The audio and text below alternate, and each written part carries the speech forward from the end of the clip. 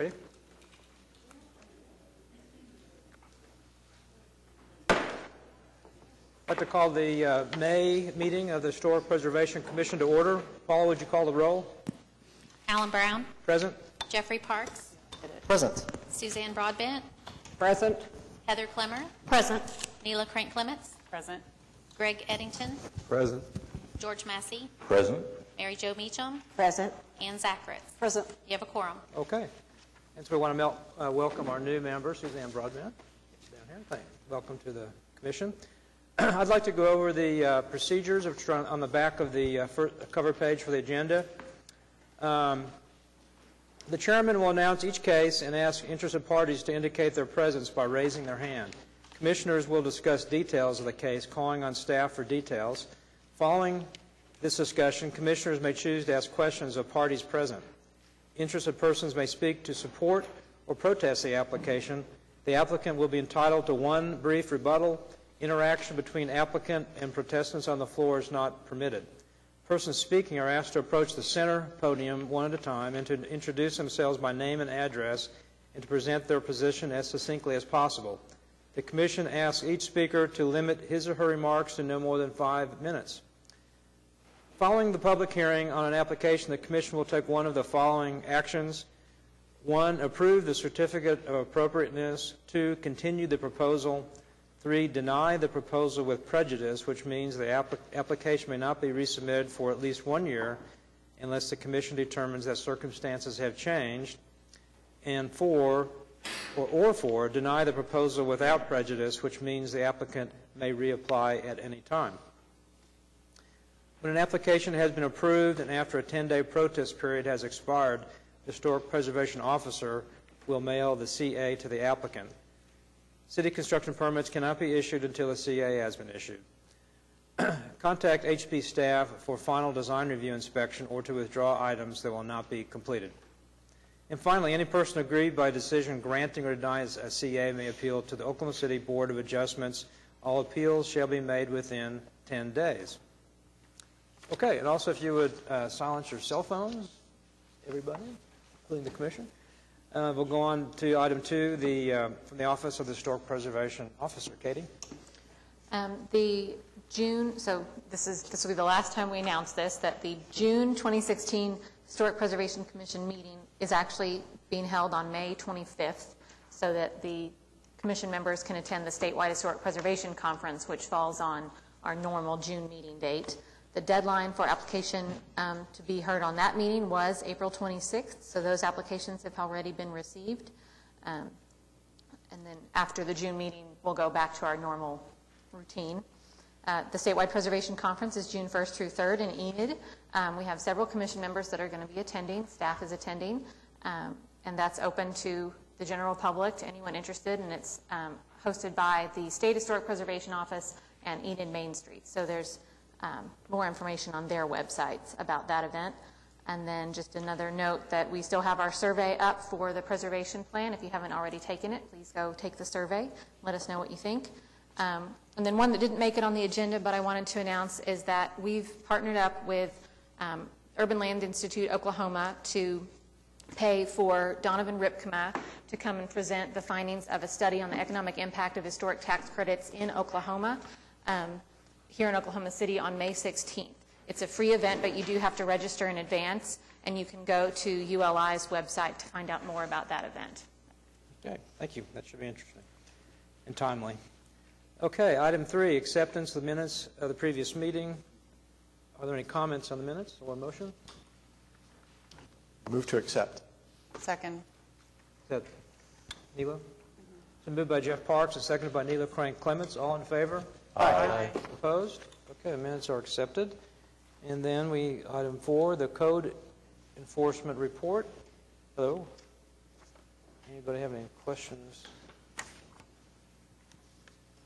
Welcome. Any questions today? Inspector Cobb with the City Code Enforcement. Inspector, I have a question about 620 Northwest 18th.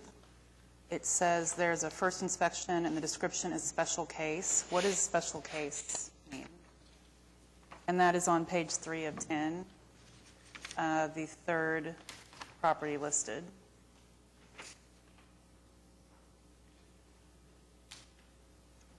620 Northwest 18th Street. Yes. The work has been progressing on the property, and it no longer warrants a citation being issued. There were 3 citations issued. So we special cased it as there's not enough visible damage on property maintenance to issue another citation. So it's just a way to close out the property maintenance. Okay, case. so it's been closed out. Yep. Okay, thank you. I had a question about 617 Northwest 19th Street. 617. There's a huge long list of things that are evidently going on. I wonder if you could sort of, Which page is that, Jim? it's on page 7 of 10. Kind of Yeah, sum up what's going on I know there. the property quite well. Well, it looks like you do. Yeah. Wow. A couple of things. Whenever somebody calls in a code violation as a dilapidated structure or an unoccupied, it has to be reissued under dilapidated and historic preservation, so I have to special case close those in duplicate order. Anything else, the owner of the property applied for a certificate of appropriateness for changes that were made previously. We will need another one, but at the time, the rear structure of that house is being worked as dilapidated and historic preservation, and it's been issued citations for property maintenance. Right at the moment, there's nothing going on with the property. Okay. So in addition to all of the problems with it, when it gets reported as dilapidated and then transferred over to historic preservation dilapidated, it adds to the list of The case numbers generate a new case.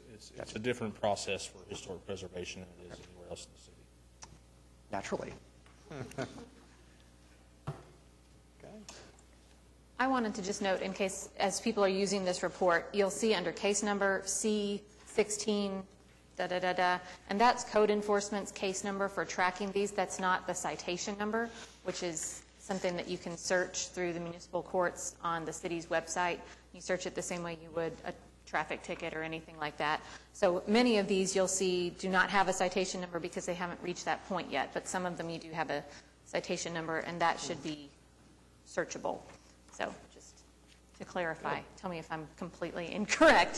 Citations are searchable under the municipal court site, and for OKC.gov. The violation numbers are the numbers starting with the C and then the year. So there's a difference between violations and the citation. Good to know. 304 Northwest 22nd Street, that is the White House that's under, in progress, right? 304. I think that's 304. You recall? 311 is the White House on Northwest 22nd. 304 is across the street. It's a brick Oh, okay. house that, So nothing on 304. We have, I mean, that's work in progress there, I think. yeah, they're doing some roof repair on 304. 311, I notified them of the need for a certificate of appropriateness once they start their restoration process. Thank you. Okay, any more questions? Well, thank you. All right, thank you. And to item 5, continuance announcements. We have one request for continuance to continue to July 6th. They just haven't finalized all their documentation for some window repairs, replacements at this property. It is HPCA 16-00024. Okay, So that does need a motion to, yep. So moved. Second. been moved by Neela Crank Clemens, and seconded by Jeff Parks. All in favor? Aye. Aye. Aye. Opposed? Okay, continued. Public hearings, dilapidated structures, National Register, none. Nope. Consent docket. Anybody like to consider any of these separately? Or is there a motion for approval of the consent docket?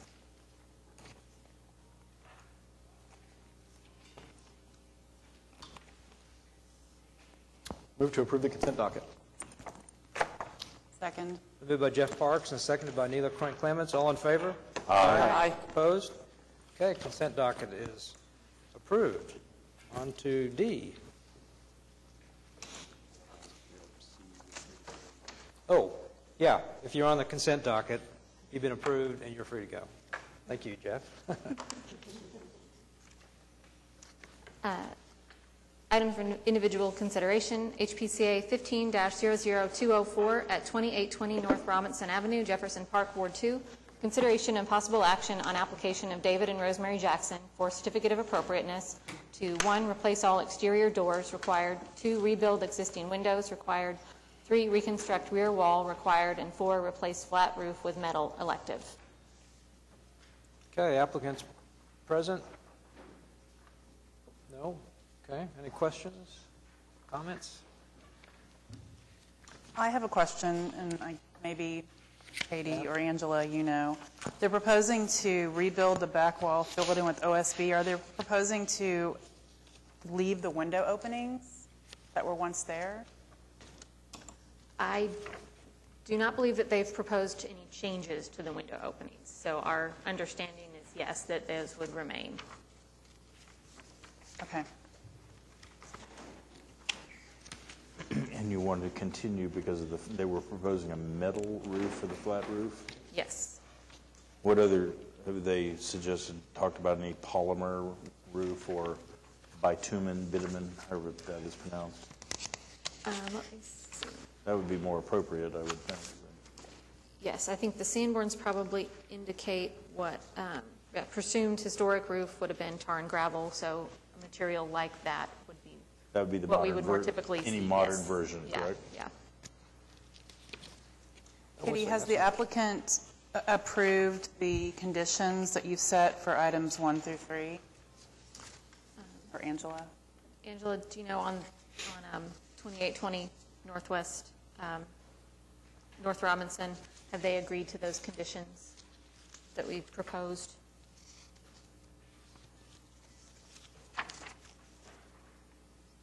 That was that the brick be reinstalled and mortar match color and composition of the original. I'm asking because if they haven't, I would assume we might want to continue the whole packet. I would. During initial submittal of the application, the owner did indicate that they do plan to reinstall the brick. They plan to reinstall the brick using a recipe that is consistent with that around the rest of the house. They indicated that they are reinstalling the existing historic windows, which are being saved inside the house, that they plan to match all of the existing historic trim work. I simply do not have any further documentation for any of that. So we need that documentation. Yes. Okay. Angela, have you met with or talked with the owner since the last time we continued? No, ma'am, I've had Yes. no response from the owner. So, okay, they have not appeared. Have they ever appeared before the commission to answer questions? No, they have not. Do they have another continuance available? I'm sorry? Do they have another continuance available, or have they exhausted? yes. They have one. So it seems like maybe we should continue this, I think that'd be a good unless idea. anyone has any other thoughts. Okay, to what date, Katie or So Angela? technically the next meeting is May 25th. I think staff would prefer that we not continue anything to that date. Sure, sure. So July 6th. Okay, then I move to continue HPCA 15-00204 to July 6th meeting. Second. It's moved by Neela Clements and second by Ann Zackritz. All in favor? Aye. Opposed? Okay, item has been continued. Next. HPCA 16-00011 at 529 Northwest 24th Street, Paseo, Ward 2. Consideration and possible action on application of Floyd Simon and Corinne Marie for certificate of appropriateness to 1, replace windows, elective, 2, install back deck, elective, 3, construct rear addition, elective, 4, relocate window from rear to side, elective, 5, demolish garage, elective, 6, construct garage, elective, and 7, install paving at garage and backyard, elective. Chairman, I need to abstain from this. Is the applicant present? There he is. Would you state your name and also sign the... Floyd Simon, 900 Northwest 16th. Okay, I'm thank you. actually the representative now. There's a change in ownership since the application was applied for, and I submitted that to you. Yep, we made a nice little clean switch with new application form, new owner signature, all of that. It just happened between the time when they applied and it coming to you. So Rita said it's okay. Well, as long as Rita says. Okay, thank you. Floyd, do you know if the current owner wishes to, would be comfortable with installing two single garage doors rather than the one? Because that is a condition. If that was necessary, yes.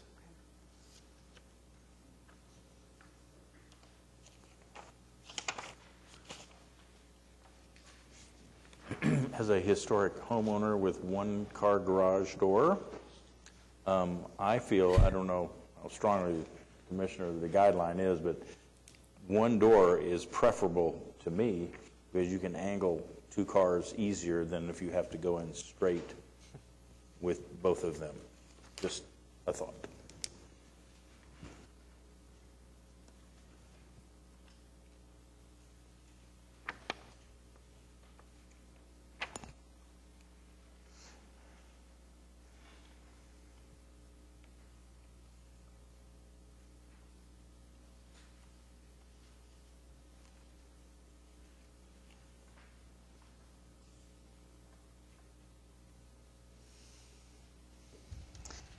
I'm reading guideline 4.4.21. It says that double garages, two single garage vehicle doors should be used instead of one larger double door.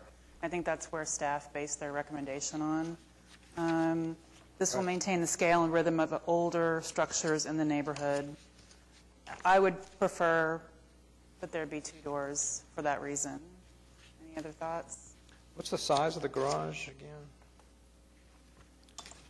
I don't have the exact size. It's 20 by 22.5. It's right at 450 square feet. What's the width of the front? 22 and a half. That's the 22 and a half? Right. So, Okay. On the floor plan, right where it should be. how about that? Good job.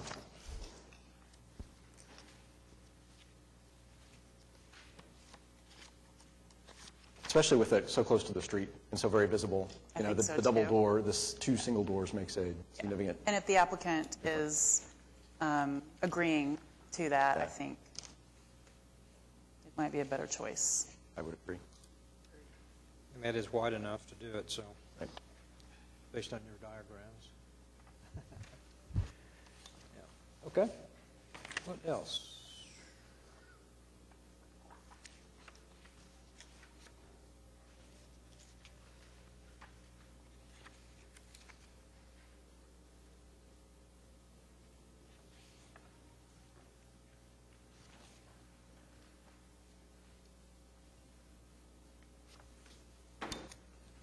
So the deck was also in question because of its size and visibility. I think it would be behind a fence. I don't know if that was on the original application. What kind of fence is that? Most likely a 6-foot cedar. There's a diagram, I know, in the packet. So have you asked for approval of a fence? So I think with the This is new fence? the last version of everything that came in, we had requests just to remove the chain link and hadn't specified the new fence to go back in, although it had been discussed that it would be a site-proof fence. I think there is a diagram in the packet, at least the one I saw online, that showed kind of where we would put the fence back, and it would be a 6-foot cedar. Okay, the site plan shows a new There fence. is a drawing, the drawing that shows the south elevation of the garage shows fencing. Yeah, I don't think it was originally on there. There it is.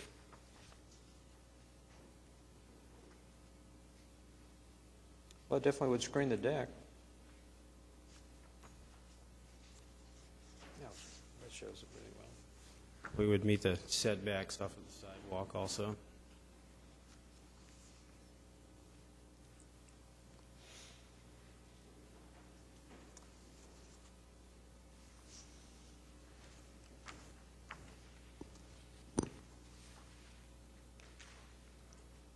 not Right, considering a the new fence was not Right. noticed and wasn't included on the agenda, so we can't Right. approve a fence right now. But if it's approval of the deck is contingent on a fence screening it, you know.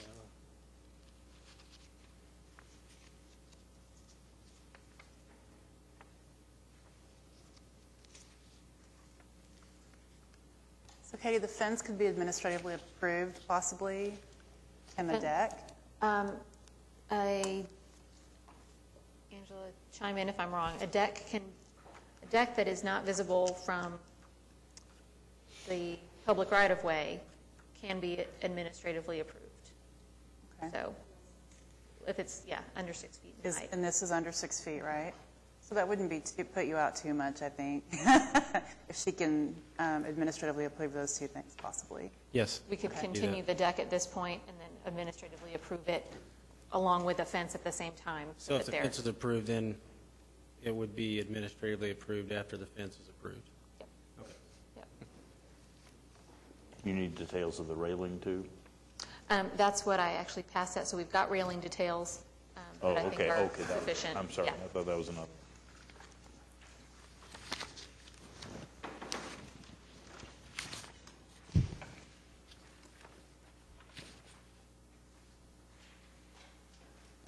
Floyd, the window that's in the proposed east addition, it's on the east elevation, it's the addition of that window there. Is it designed after the existing window on the west elevation at the fireplace, so it looks like it used to be? Yes. Is it modeled after that? Is it the same size?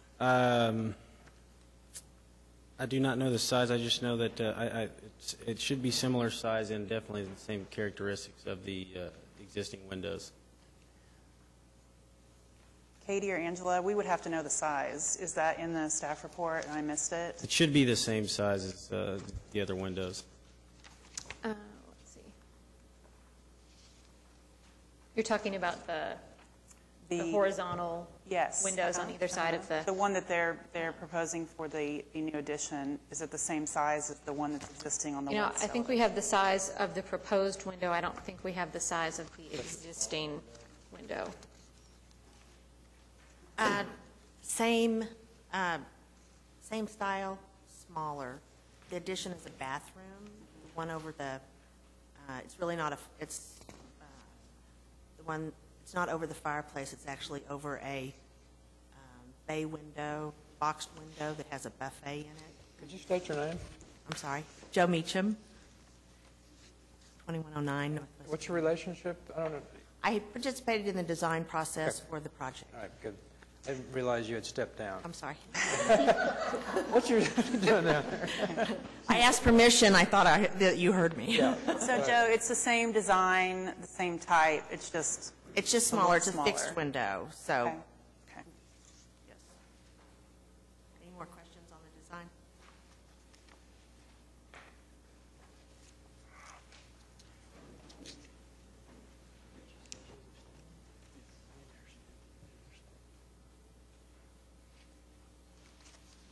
More comments? I have no more comments.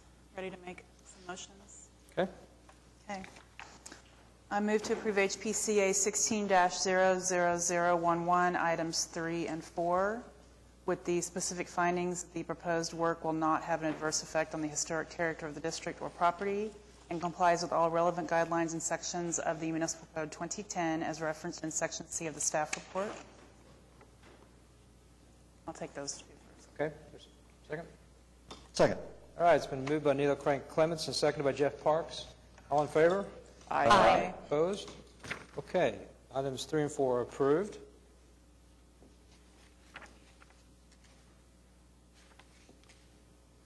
And Let's see. Okay. I would also move to approve HPCA 16-00011, item 6, to construct garage, and 7, to install paving with both unique circumstances and conditions as they are listed in the staff report. okay. Second. Moved by Neil Crank Clements and seconded by Jeff Parks. All in favor? Aye. Opposed? Okay, 6 and 7 are approved. With unique circumstances.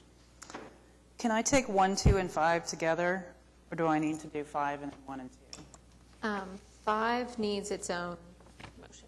Okay.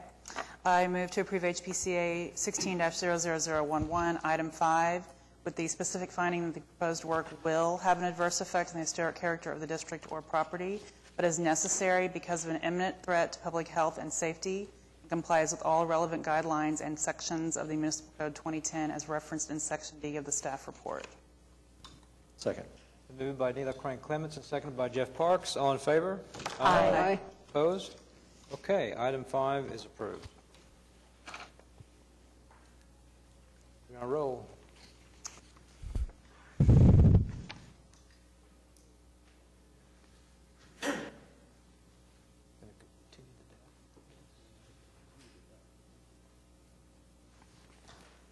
So we want to continue the deck, but the other is to replace windows.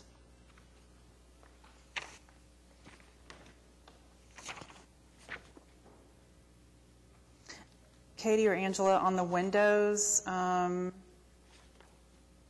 what's the concern here? I see a specific finding More information? that the replacement of non-historic windows. Do we need more information on that? Yeah, we need more thorough documentation on the replacement window. They've said it would be a wood 3/1 true divided light window to match remaining historic windows on the structure, but we don't have any We need dimensions drawings and drawings. yeah. Okay. Yep. Okay. Floyd? Is that something that can be administratively approved, similar to the deck if the fence is in, know, if it's Katie. given, or no? So it's not something we can, on our own, administratively approve.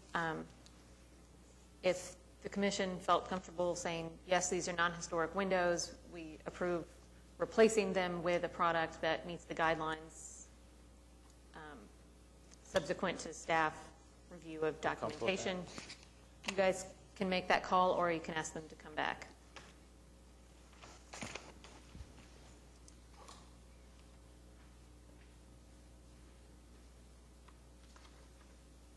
So you're planning on replacing them with, can you just describe? No, I think there's, most of them are in good shape, and they'll be, there. I think there's only, and Joe would know more about which ones would be replaced, but I think there's only a couple, and that's because I believe they are replaced prior to our ownership with a different type of window. Are those the aluminum windows? I think so. So there's only a few windows that are being replaced? Yes, there's some that are in fine shape. So the scope of work says that the triple sets of windows on the south elevation, so the front of the house, have been replaced with aluminum 1/1 windows. These will be replaced with 3/1 windows to match original windows. They'll be the same size, I would, what was, is the good. is You're the not ones that changing are- the opening, yeah. you're leaving the trim the same? Correct. Okay. So going to replace front windows and one window at the rear, is that correct? Correct. I think the one on the rear, there might not even be a window there. I think the one at the rear is actually the one that's being relocated as part of the Because it's in the. section of the addition. Yes. So that will not be replaced. So we're talking about the front windows, okay?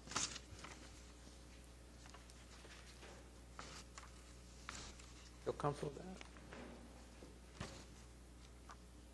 More information? So typically, we're not leaving things up to staff. It's kind of a burden oftentimes, so I don't know. I mean, Katie, you've kind of presented that option. Yeah. But is it something you would prefer that it be brought back to the commission? I would say typically the commission has asked to see windows, particularly historic windows front of the house. Right. It's pretty prominently located. Yeah. So, Floyd, I'm going to move to continue both items. Would that be on the July meeting then, I assume?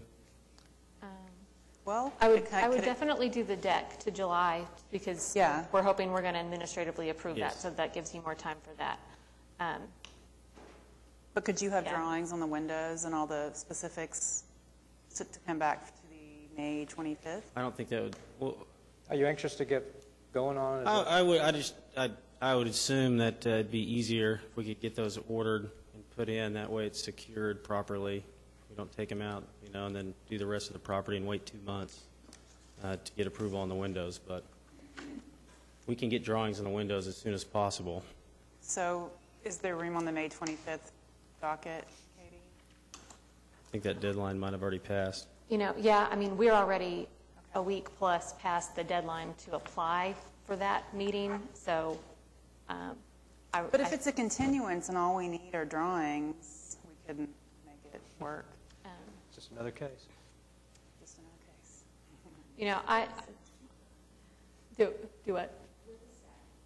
Yeah. Well, and the staff report's virtually done. I think if we could have window documentation by Tuesday of next week, we could get that on. And I mean, you've got historic windows that are already there, so it's just a matter of documenting what's there and verifying that you can match it. So I'm okay with that, with May 25th. So you can have next week? Yep. Absolutely positive. Last chance. No? Okay. Okay. I move to continue HPCA 16-00011, item 1, to replace the windows to the May 25th meeting. Second. Okay, so moved by Nita Crane Clements and seconded by Heather Clemmer. All in favor? Aye. Opposed? Okay, item 1 is continued to May 25th. Okay, one more. I move to continue HPCA 16-00011, item 2, to install back deck to July 6th meeting, right? 6th? Okay, thank you. Second. Moved by Nita Crane Clements and seconded by Heather Clemmer. All in favor? Aye. Opposed? Okay, item 2 is continued to the July meeting. Thank you. Okay, thank you. HPCA 16-00021 at many addresses on North Pennsylvania Avenue. Consideration and possible action on application of City of Oklahoma City maps, care of Brent Ward, for certificate of appropriateness to 1, install guardrails at retaining walls, elective. The commission reviewed a proposal to install railings along newly installed retaining walls along the west side of Pennsylvania Avenue, and continued this 2 months ago to see some alternate designs proposed, and the applicant submitted a couple of alternatives. Okay, welcome Good back. afternoon, everyone. Basically, what we're going to be showing here is initially we did look at 3 options. The first one was the one that we recommended before, and the other 2 options, option 2 is one that has the vertical elements there for the railing, and then option 3 has the horizontal elements. And as we move on down, I was able to look at, of course, one of my projects where I could see that at the Whitewater facility, now renamed the Riversport Rapids, we have 2 of those actually installed, even though one is a fence that can also be installed as a railing on top of those. So just want to bring those 2 examples here today to look at. I didn't at the time of the presentation run by like I did later on to take a look at the character of the existing fencing and railing that's in the neighborhood. So I did go back and take some pictures of those to have as a reference that we already have in on the homes where there is railing or fencing, the same type as the option that you see there of the fence, which is the 3/8 or 3/4 inch railing, metal railing and 18 gauge. So those are the same type of fencing that's existing on some of the homes that are there, as well as I noticed the character of the neighborhood. Most of the homes that do have steps that go up to the porch also use black metal railing for the steps as well as for the porch. So there's a picture right there of one of them on the corner. That one is 20, let's see, the one we got right now is, let's see, that picture. All right, let's go with that one. That one's 2100 Northwest 27th. That's one of the homes on the corner.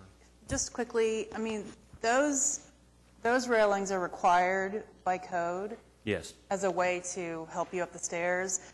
And I thought this when I was looking at the design, and then I read it in the staff report, that the railings you're proposing are not required. Correct. They're not in a location that a pedestrian would use to help themselves up any stairs. So I don't know, my just initial thought is, do we really need to add these?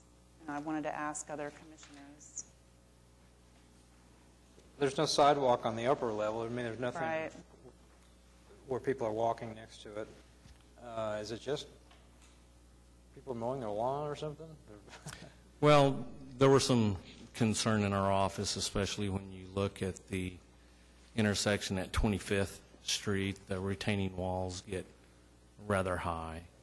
And because of the narrow strip of land that will be between the fence of the homeowner and this retaining wall and the steepness of the slope, it seemed as though it would be rather risky for anyone who's up there walking on that surface. Well, that slope was there before, right? It just went Yes, all the way down. it just went all the way Right. down, almost to the edge of the curve. So has there been a meeting with those homeowners that this proposed fencing will?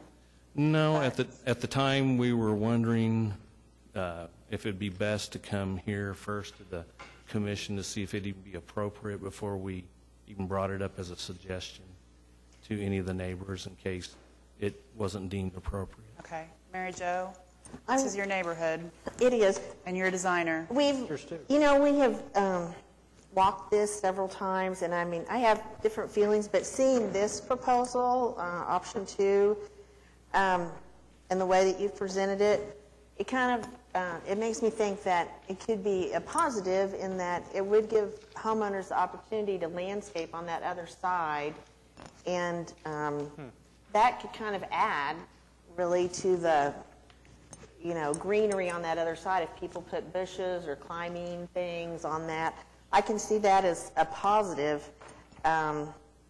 maybe, you know, against the big wall, now that we've lived with it for a while. So I did not like the first one, but I am kind of interested in the second one, and I think it is a, you know, a simplified version of many of the original, you know, pieces of wrought iron that are on porches. So you know, I wouldn't necessarily be opposed to it, but we have another Shepherd person. What's your? Yes, the other Shepherd person. I think actually option number 2 helps the concrete wall look a little more pedestrian. It helps break down the scale of that, you know, concrete wall and gives it a little bit more human scale.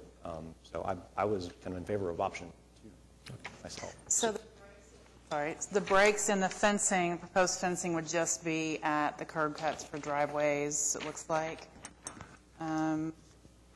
There's on each one of the, well, not on all of them, the furthest north does not have a break because it's a half block. But the other 2 both have driveways that come in to Pennsylvania.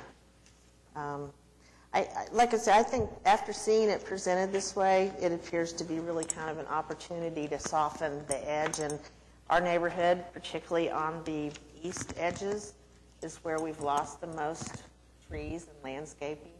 So maybe this would be an opportunity to kind of green up there. So, Brent, are you proposing a simple vertical picket rail like option 2, or the one that's shown in your River Sports Rapid? Well, the design is like the railing of option 2, but I already have, to make it simple for us, of course, in design, is I already have the cut sheets from the railing that was used there at the River Sport Rapids right there. Is that what you're proposing then? That would be one, yes. What do you guys think about? Option 3? So, no, he's talking about this extra, the page. Look at the It says image River of your- Sport Rapids. It's similar to option 2 that you thought was okay. Has a double rail at the top. Has a double railing at the top, and then the pole sticks up. I mean, that could be changed, like you said, if you wanted just one top rail versus Well, I was just wondering what you were two that are proposing. there. I was just wondering what you were proposing. I thought that, were you proposing that we could pick between 2 and 3? Yes. Oh. Wait a second. Sorry. We're talking about what's in your screen. What? So option Yes. Wait a second, go back to the other one, Paula. The River Sport. That one right there. River Sports. Right there. Oh, that one. That one versus the one that's showing option 2. So- They're a little different. So there's this I product. think either one. I kind of like the double rail. but- So either one, Brent. Okay. I think this is the actual product that they would install. The one that you see where it's superimposed on the image of It's the simplified. retaining wall is simplified. This is the actual product that this, Would it right- be that, right here, that that exact is the one product with that the you would double use. top rail? Is it 4 feet tall, the River Sport Rapids fence, 4 feet tall, 42 inches? 42? That one right there would be 4 feet tall, but, you know, we could make it the 42 as the previous railing height was recommended, or it could be the 4 feet tall. Basically, we're looking at a new situation here with the city in that it's not really a guardrail, it's not really a fence, it's basically a railing that we're putting on top of the retaining wall. Well, it's functioning as a guard to keep people True. from falling off. True, So it's a and- guardrail, which is 42, though in residential it's 36, so. All right. I would stick with 42. Okay. Okay. I'm good with 42. I like the River Sports one myself. I mean, I have no basis in it. It looks a little more historic. If it With the fits. two. And is this, between the bars, is that enough code-wise for child not to put their head through there or whatever? But Yes. it'd have to be. Sue the city. No heads. So what are we calling that option? I think in the staff report, we referred to that one as option A.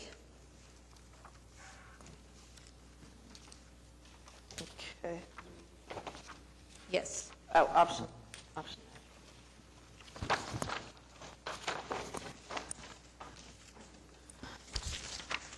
Okay. I would make a motion to, for HPCA 16-00021 to approve option A as stated in the staff report as the guardrail for Shepherd neighborhood. Second. Okay, I don't see option A, but anyhow, it's been moved by Joe Meacham, second by Jeff Parks. All in favor? Aye. Opposed? Oh, there it is, okay. Opposed? Okay. The guardrail has been approved. Brent? Thank you. Thank you, Brent. I really appreciate your effort to find us something that matched. All right. I appreciate Very the happy about opportunity it. as Thank well. you. Thank you. Yeah, Brent and I should have coordinated our labeling a little better That's from the good. staff report to the Just need to read slides. things closer.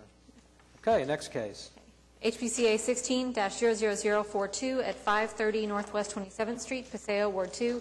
Consideration and possible action on application of Craig M. Davis by Joe Coffin for certificate of appropriateness to 1, install wood fence, elective. This is a fence that meets the guidelines for height and materials, but is forward of the 40% mark, so we could not administratively approve it. It is forward of that mark in order to screen an existing HVAC unit tucked into a little niche on the side of the house, and it is facing the side street, so the property owner wanted to keep that secured behind the fence.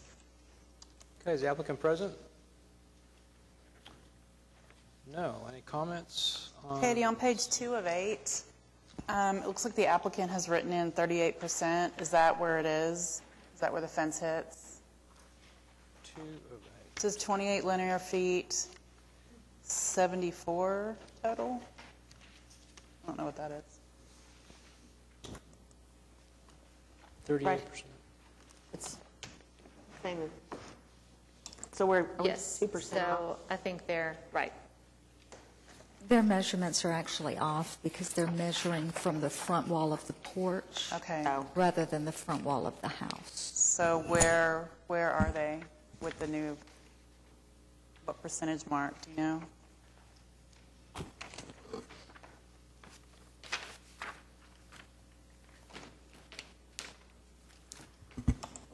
I typically don't tell you what percentage they're at. I'm sorry, I usually tell you That's how okay. far back in That's all front. right. I didn't know if I missed it. It says that it's proposed to be located 20 feet back. Yeah. The 40% mark requirement would be 27 feet. 7 feet. Closer. Okay. But it seems like the logical spot Right. to turn the fence in, especially with the mechanical equipment. Yeah. I would make a motion to approve HPCA 16-00042 with the unique circumstances cited by staff in the staff report. Second? Been moved by Joe Meacham and second by George Massey. All in favor? Aye. Opposed? Okay. Item is approved. Onward to HPCA 16-00047 at 3001 North Hudson, Jefferson Park, Ward 2. Consideration and possible action on application of Peggy King by Brad Julian of Maverick Home Services for certificate of appropriateness to 1, replace rear deck required, 2, remove rear addition required, and 3, replace back door elective. So this, you'll see from the photos, this is work that I think even including the door now, this is work that's been completed already, not realizing that they needed a CA for work on the back of the house, and so now they're applying for that work retroactively. So that is the deck that's proposed, that's already been constructed, that you see on the PowerPoint. And there was a small enclosure off the back of the house that has been removed. Okay, it says 1 through 3, you're recommending. Okay. Any discussion? Even though the work's been done, staff does find that, and I as well, find the materials are compatible with the guidelines. The size is nothing out of the ordinary. So I would move approval unless anyone has any other thoughts. Okay. Move to approve HPCA 16-00047, items 1, 2, and 3. Second. Moved by Neela Crane Clements, second by Jeff Parks. All in favor? Aye. Opposed? Okay. Item has been approved. Next. HPCA 16-00048 at 524 Northwest 21st Street, Mesta Park, Ward 6.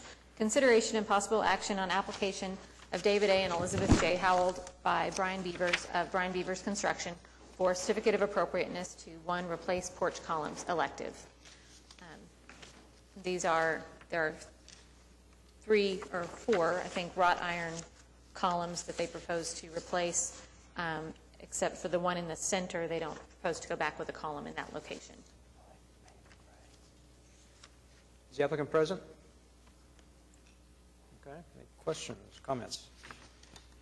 So the columns will go back at the points where there's the big brick piers below, right? Yes. Okay. That's good to me. I would move to, unless anyone else has a question, I'd move to approve HPCA 16-00048, replace porch columns with the specific findings as listed in the staff report. Second. Is that Ann? Moved by Jeff Parks and seconded by Ann Zachrich. All in favor? Aye. Opposed? Okay. Item has been approved. Next. HPCA 16-00055 at 719 Northwest 20th Street, Mesta Park, Ward 6. Consideration and possible action on application of Samuel Stalcup and Merid Todd for certificate of appropriateness to 1, install fence elective, 3, install arch trellis elective, and 4, construct deck elective. Okay. Is this applicant present? Okay. I want to come forward and sign in. State your name. My name is Sam Stalkup at 719 Northwest 20th. Okay. Any questions?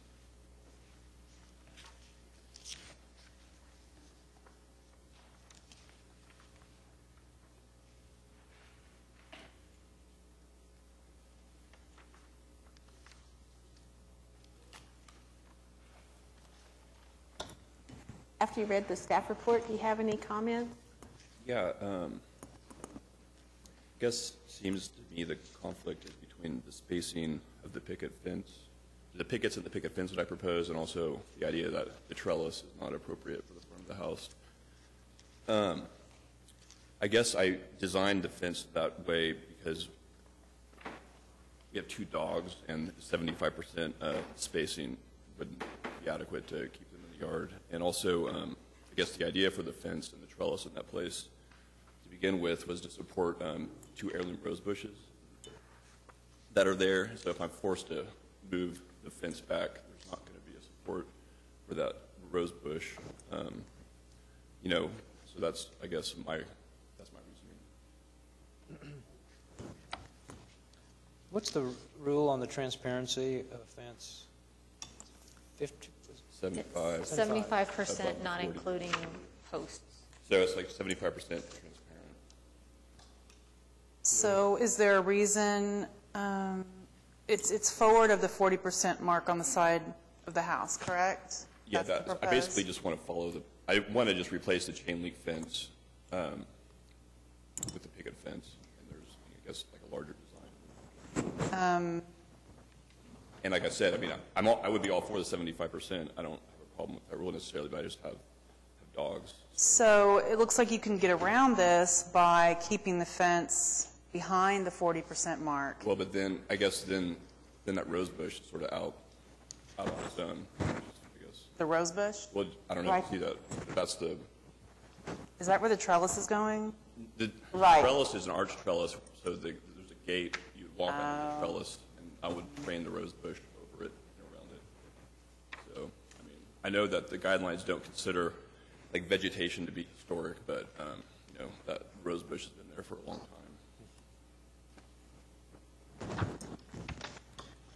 That trellis is going to be a pretty prominent architectural feature added to the front of the house.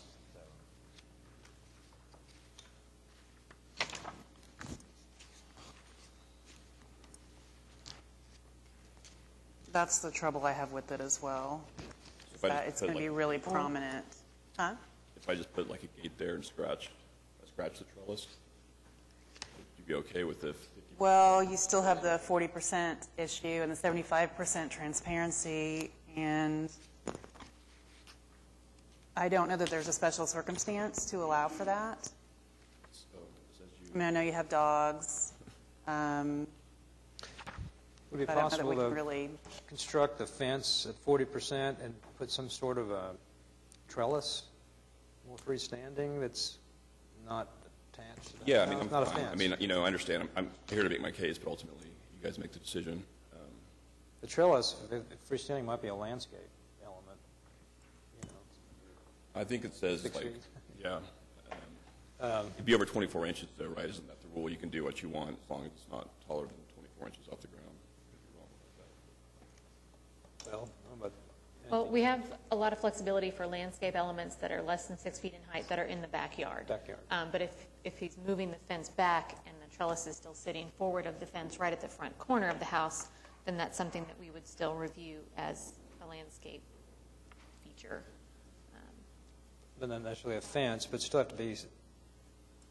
I should also say there's like a duplex. The house to the east, which would face that at some point in the past, was divided into like a duplex, and there are people coming and going all the time, and the door is at the side, so that for the fence. I know it's not in the image. They converted the old bay window, and so it's the old bay window is now the entrance to the home. Yeah, in that image you can see it. So anyway.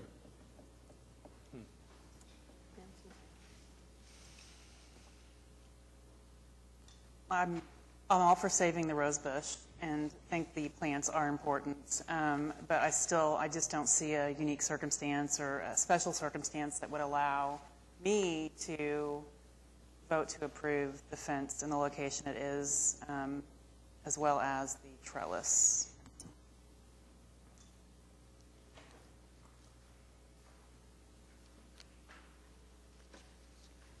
Any more comments?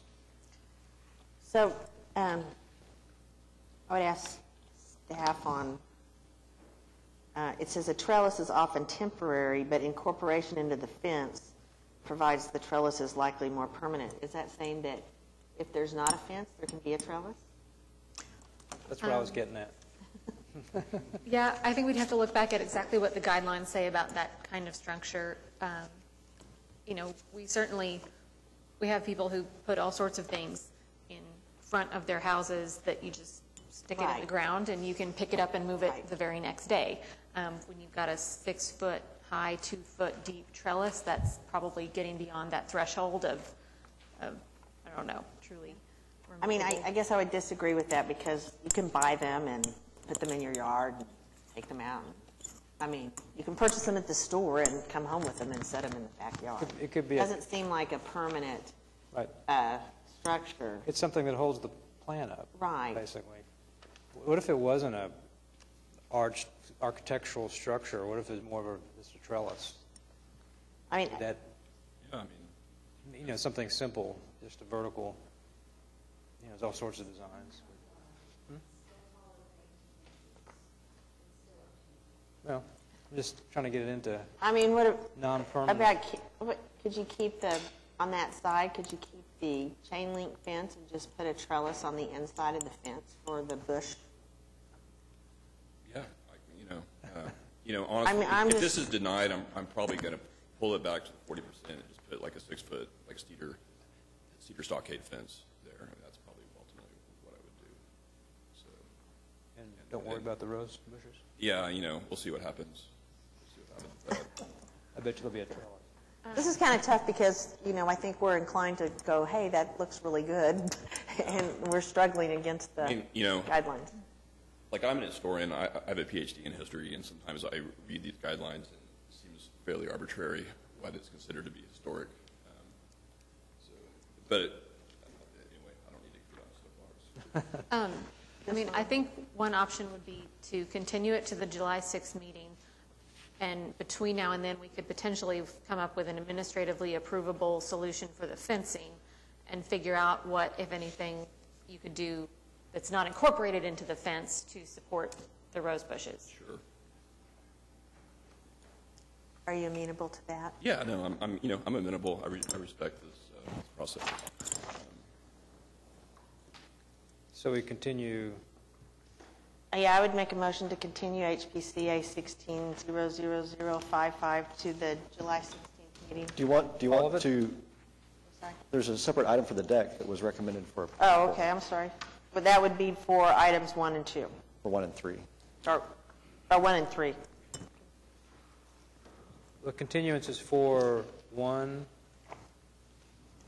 So, I see, There's no 2. Okay. yeah. Is there a second? Second. All right. I think she moved by Joe- said July 16th. July 6th. Should be July I'm sorry, 6th. 6th. Yeah, okay. So make sure we caught that.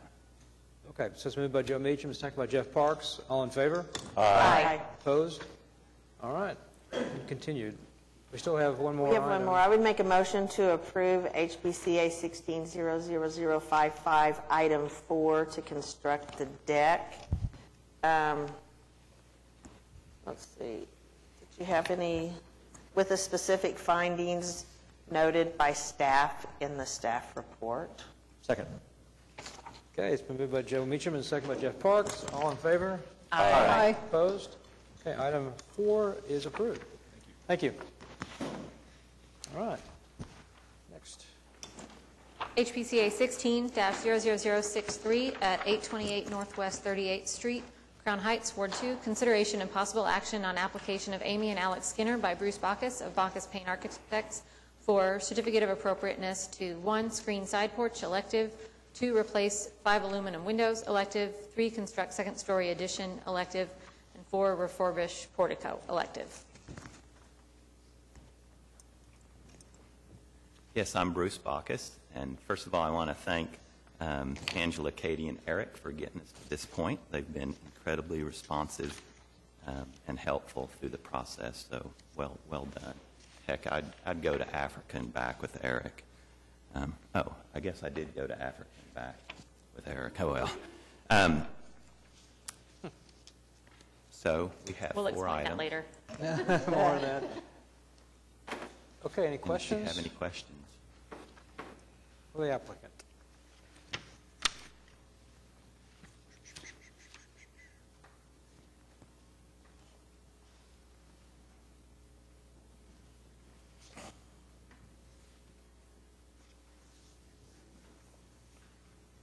Mr. Bacchus, staff has recommended continuing item 2, which is replacing the 5 aluminum windows because they need more information.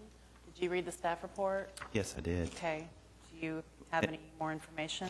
We have had several conversations since the staff report came out. Okay. I would like to say that what we have recommended is the Pella Architectural Series. It's a simulated divided light window, not a true divided light window. This house is for my daughter and her husband and my one and only granddaughter to comply strictly with the guidelines and standards. And there's standards and guidelines, and that kind of confuses things sometimes when it shall or it may. But this is a standard. We are looking for a divided light window that will not have a big requirement for maintenance.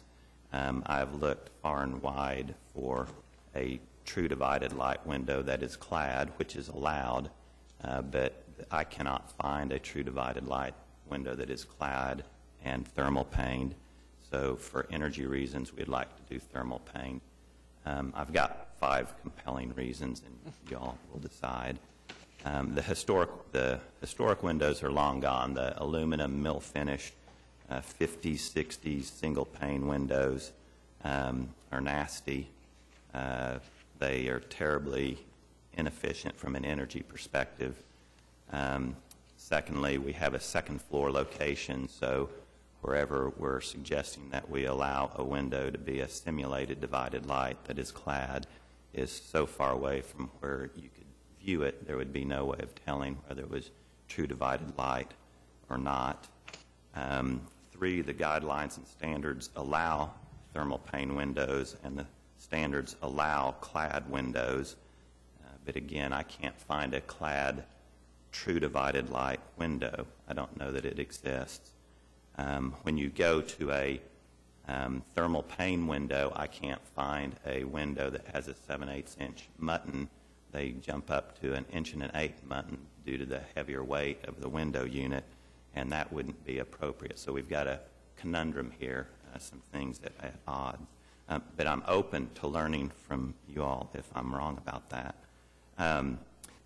The 4th reason is that if allowed to put these windows on the front, they will match the windows that we are planning on putting on the back, which are allowed. They meet all the guidelines and standards. So it's interesting because the location, we can't do that because of visibility. It's on the front, and there's a different set of rules.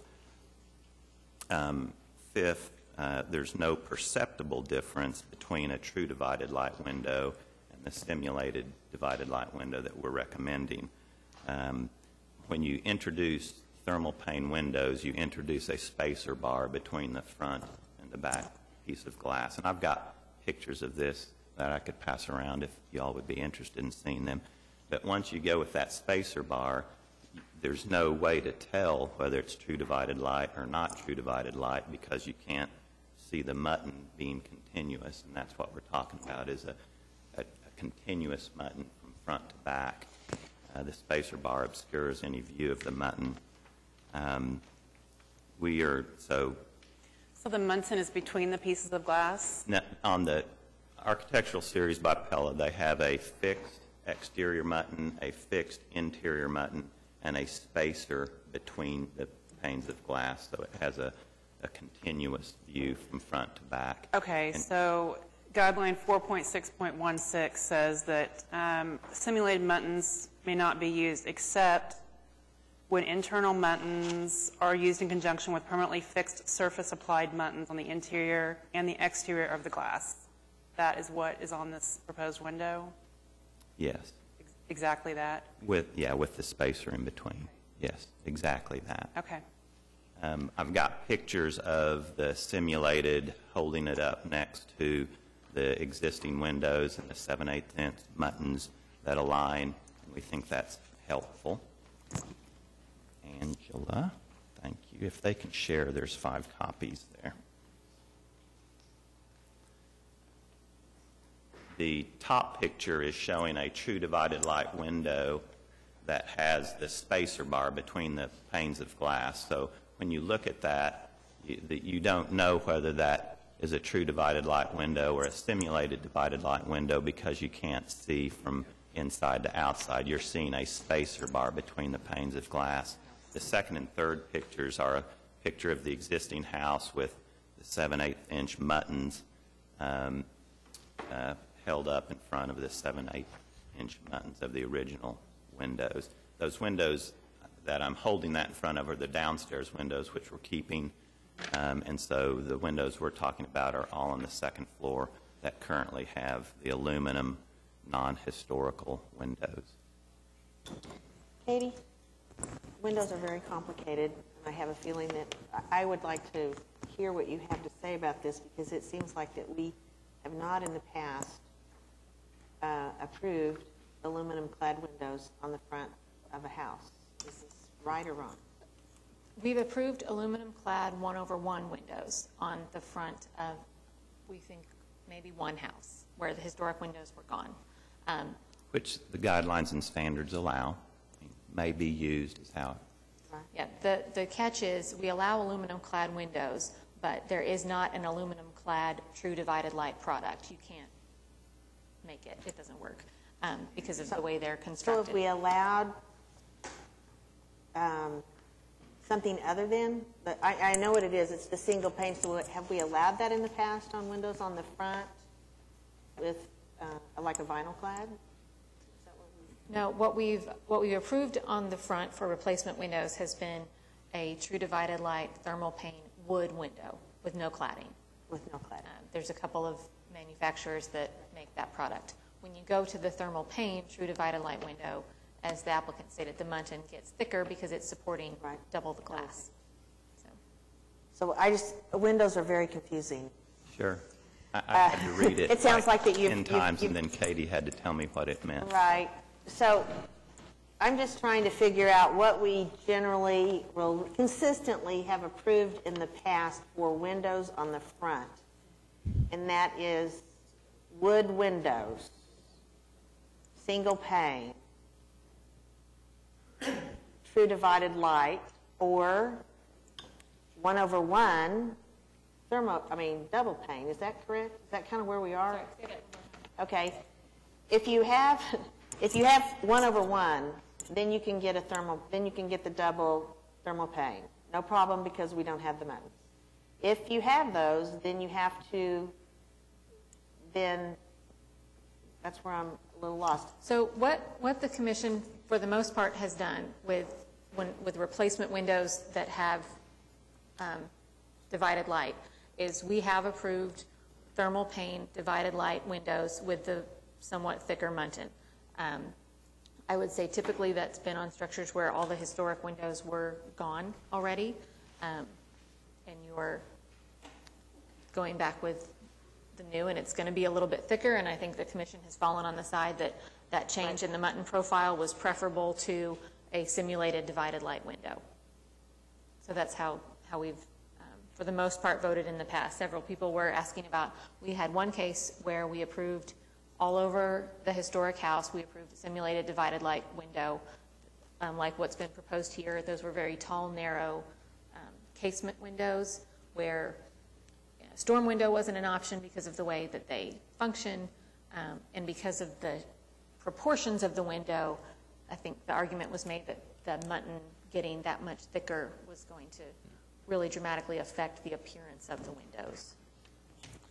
It doesn't sound like what you're requesting is consistent with what we generally approve on the front of the house. And I'd say maybe our case is a little bit different because we've got all the first floor windows are in place with the 7/8 inch muntin. And if you say, yeah, it's okay to do that, but it goes to 1 1/8 inch, in my perspective, that's a much worse egregious error design-wise, thicker muntin, thinner muntin, than the TDL versus the simulated, which on a second floor condition, there's no way anybody could ever tell. And with the thermal pane windows, there's no way you can tell really between a true divided light and a simulated divided light anyway. So I would maybe think that in this case, and we don't have historic pictures of the original home. The nasty aluminum windows that you can see are 1/1. We even consider, would you all be open to a 1/1 rather than the divided light. And I go, well, that's design-wise, that's kind of inconsistent with the rest of the house, too. I'm And so not we're opposed kind to- of been painted in a Right. corner. We've considered that in the past, and I would not be opposed to that. What? 1/1 on the second floor. Kind of what's there now. I mean, Katie, I guess, what would be if we did approve this, would it be a special condition that we would have to, or unique circumstance? So I do think the situation with building an addition with a certain type of windows that meets the guideline, remaining historic windows on the front of the house, but replacing other windows adjacent to the remaining historic windows creates some, I don't know if it's entirely unique, but some unusual circumstances. Like I said, I feel like a lot of times when we've approved replacement windows with the wider muntins, that's all that's there. Everything else is gone. So you don't have the historic window next to it where the thicker muntin stands out. So I think that's a good, unique circumstance. Describe it, Alan. I'm still, windows. Well, Unique circumstance would be, I'm not saying I'm for it, I'm just saying, what would be the unique circumstance? to introduce just to be consistent with the guidelines on the front of the house, a window that doesn't exist. What are the rest of the windows going to be, Bruce, in addition? What kind? The same thing, the Pella simulated divided light. Simulated. windows. Then you'll have a third window that will look out of place. So to me, the consistency in a minority of the windows. I know, but we usually do it the other way around. We allow for something somewhat different on an addition, but we're more insistent on it being original. The differences typically are encouraged or allowed on the back of the house, but on the front, not so much. Right. So I think as far as a difference, it's kind of 6 of one, half dozen of the other. That unless we say, okay, if you can't find a muntin that's the appropriate width, then you just can't have a thermal pane window, and you're going to have to go to a single paint product, which the Commission, since we've started allowing thermal pane, the Commission has generally been accommodating the wider muntin to allow the thermal pane, as I've observed anyway. We haven't done a careful analysis of that.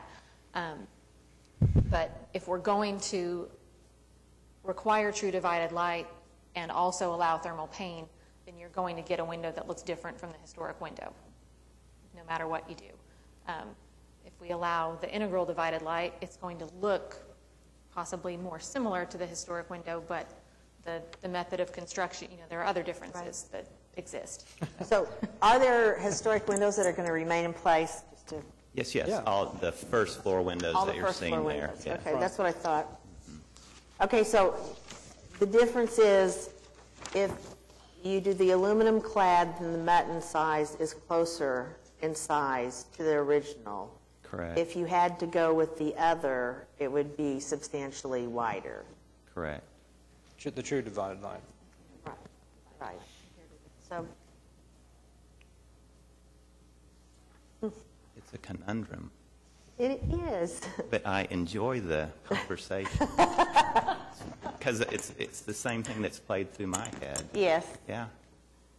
We've lived in the neighborhood, by the way, for 34 years. I'm a fan of it. I know the value of what we're doing here. I mean, And it's just, I think when we step out and then allow something else, then we're always looking back going, we allowed that, and so that's what makes it difficult. And there are some really awful simulated divided lights out there that, pop up from time to time. But do you consider the Pella Architectural Series one of those, or? Well, that's why there's that except in the 4.6.16, permanently attached interior, exterior, so it's not just an applied. Exactly, right, yeah. Yeah, and it meets the criteria for the addition by being attached with the spacer bar and all that. Right. So it'd force these 5 windows to be different from any other window in the house. Right, yeah. Yeah, these 5 would, if allowed, would match all the rest of the second floor windows. So. I don't want to be in a position where we're matching windows to the addition, because we're lenient with the additions. And then to say that it's going to look better if they all match because we have an addition, to me, we should focus on the other way around. I'm not decided on it, but I'm just saying it just seems backwards in a way. I appreciate that, and my professional opinion is that the 7/8 inch button in a simulated light window matches the original historic window better than the 1 1/8, and one's going to be stacked right over the other. I mean, they're clearly adjacent to one another. I think it would change the character, and the lights are pretty small, and so having the bigger button to me kind of makes it a clunky window rather than a delicate window. It's a tough issue. I appreciate it. Could we not look at the spacer? Because if I understand this right, we've got buttons on the outside of the windows, right, both sides. Then there's a spacer on the inside between the buttons. So there's no real opening right there. Seems like we kind of have true divided light. It's just not wood. It is, I mean, we would be taking on, I mean, if we approved that, we would be taking on, to me, looking at at that type of a window in the future. Because to me, what I mean, I understand it. I mean, I would like to say yes. I mean, that's where I see the problem is that Does the color if of we the... say yes to an undivided, I mean, to a non-true divided light on the front this time, then where are we next time? Well, That's my but we could set a new standard for what is acceptable. then we would have to start accepting non-true divided lights. No, you must have a spacer. Well, they all have, I mean, not all of them have spacer is the kicker here. Is that spacers, right? but- Am I not right? To make it true divided light. Well, with true divided light, simulates a true divided light. with true divided light Right? windows, see 15 if we have glass a units, picture. say, you know. On this historic true divided light window, this is its own piece of glass. You can Correct. pop that piece of glass out all by itself. Right. and it But you would would be have that no big. glass left, right? And there would be, and these would all remain. Right. These other panes. Right. On the windows that are proposed, it's one solid piece of glass that fills the entire I realize. sash. But there are So that's- spacers but there's between the spacers, glass, the right. Yeah. two pieces of big glass. Does I it- don't, Bruce, does the color of the spacer match the cladding always? No, it's a shadowy Yeah, it's color. kind of a a dark gooey charcoal gray. gray. Oh, a charcoal gray? It kind of just, which I think is better than the bright silver aluminum spacer Oh, yeah. on the. But I mean, some of them are kind of a rubbery look. You look in there and you really, I mean, Yeah. it is difficult to tell because, I mean, it's an Yeah. actual, I've got a piece of it here if anybody wants to pass it around. I have seen a home on 16th Street that had all its windows replaced, and I didn't understand the spacer. I was looking at it very closely. This is true divided light, or what? And it was. This is what this was. We know which. You know which house that is, west of Chartel. It has all new windows. I hope they came to see us.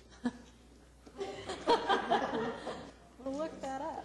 At Look west that of one. Chartel, I don't know, what do you second think? house. That's exactly what it has, I think. I think because minority of the windows going in, that might be a unique circumstance. 5 windows out of 30, 40? Let me do the math. I'm just Right. saying that, you know, we could, 25-ish. might be a unique circumstance. I will add that, not to advocate one way or the other, but we do make a distinction in the guidelines between replacement of historic windows when we have a documented historic window and replacement of non-historic windows, which is what Right. these are, although historic windows remain on the house. So as far as like how wide we're opening the door, that I mean, may be a little- I feel like we're crossing to the other side, that we have said no, no, no, no, no, and now we're saying yes in unique circumstance, which is really just yes. You know, Well, I so don't then think every so. time we have to say, well, we do it sometimes, but not for you.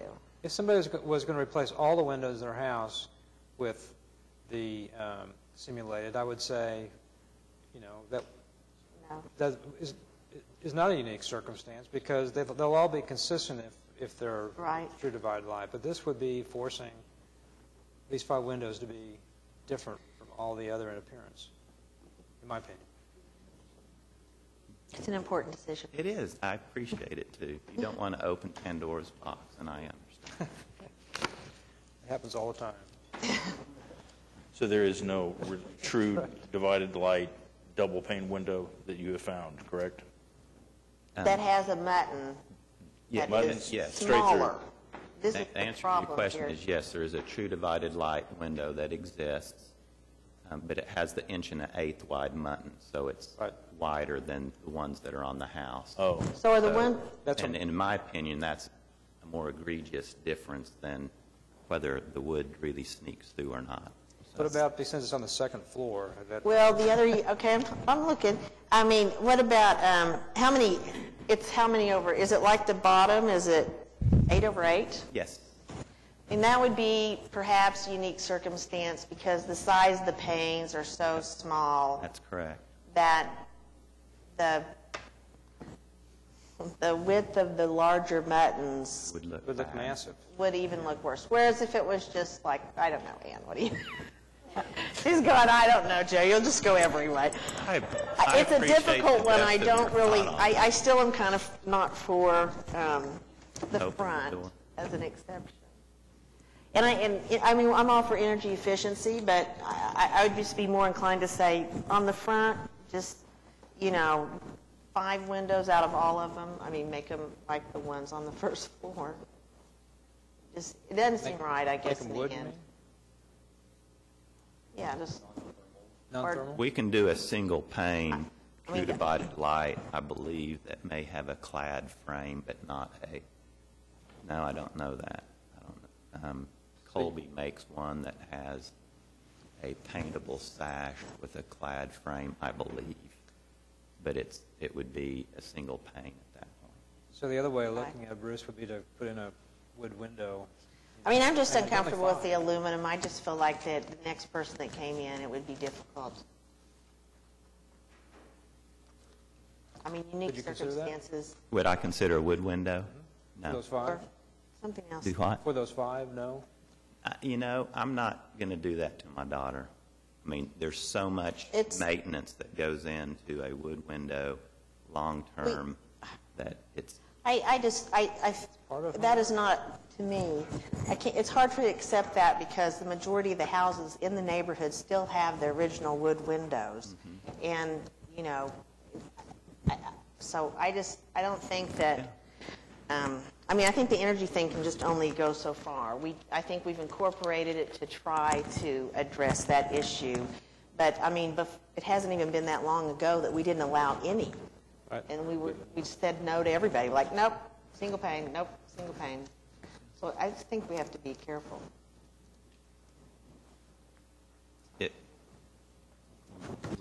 we are here at your direction. That would solve the problem, I think. But Doing a little wood more maintenance. window, Be a little more maintenance. single pane, On the front, yeah. yeah. A Single wood pane, window that's wood. single pane.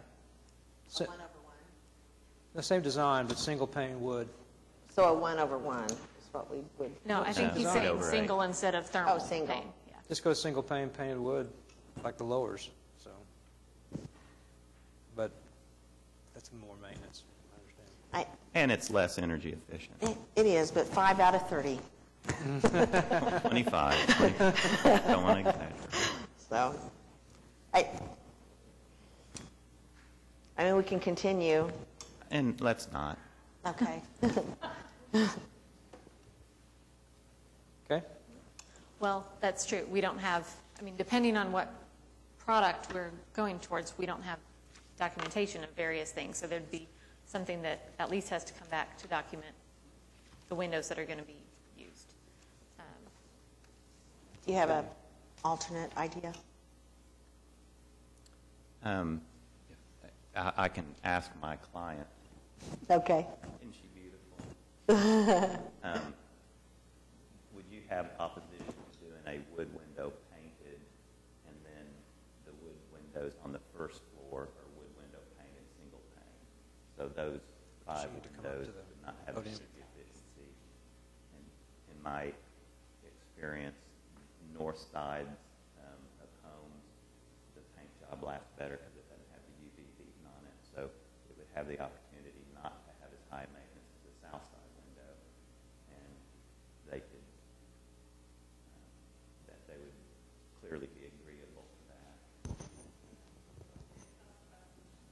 that's the best you have to offer. The other Bruce will come over and paint every 5 years for you, so don't worry about it. Yeah. If my granddaughter's involved, I'll do it. That's right. Hold the Yeah, line. look at it that way. I Suggest an alternate so that I can, Okay. I'll write it down. What are you Would saying? you rather have a clad 1/1 that wouldn't match what's below? Probably, Architect, I would say I would rather go the 8/8 and match what's below. Bruce, your daughter probably needs to come to the podium. So that you can face this way. Yeah, and be recorded. So while she's walking up, I'm going to just note that on an application we heard earlier this afternoon, we made them continue and come back with changes to window documentation. So to go through this much revision on the materials and possibly the pane configuration, we should probably continue the windows as well. I know y'all really didn't want a continuance. I think Mine would, if I made a motion, it would just, they could go ahead with all the other windows. Then they could just come back to the ones on the front. Yeah, we need to do that. But, We need to do that if we need to. I mean, that's continue. what I was thinking. Approve what he's suggested for the rest of the house, but for the front-facing windows to be wood to match the first floor. That's my Well, it's possible motion. they're called a separate item. Yeah. Yeah, at least this is its own separate line item. We could approve items 1, 3, and 4, and that would allow us to get started in 10 days. Right. No, And then that's, continue item 2. yes. Since you came out, would you like to say something? No, I thought someone told me to come up, so. we asked her to come. We were, debating in-house what would her preference be, and I think both of our preference would be a wood window that we're committing to paint and maintain on the front of the house that would match and not do thermal paint. But they would need to come back with more information. But that wouldn't stop your progress.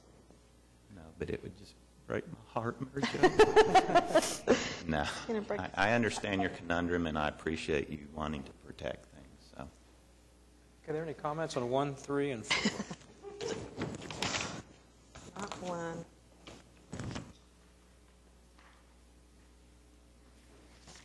Thank you for coming up. We're going to continue that part, so.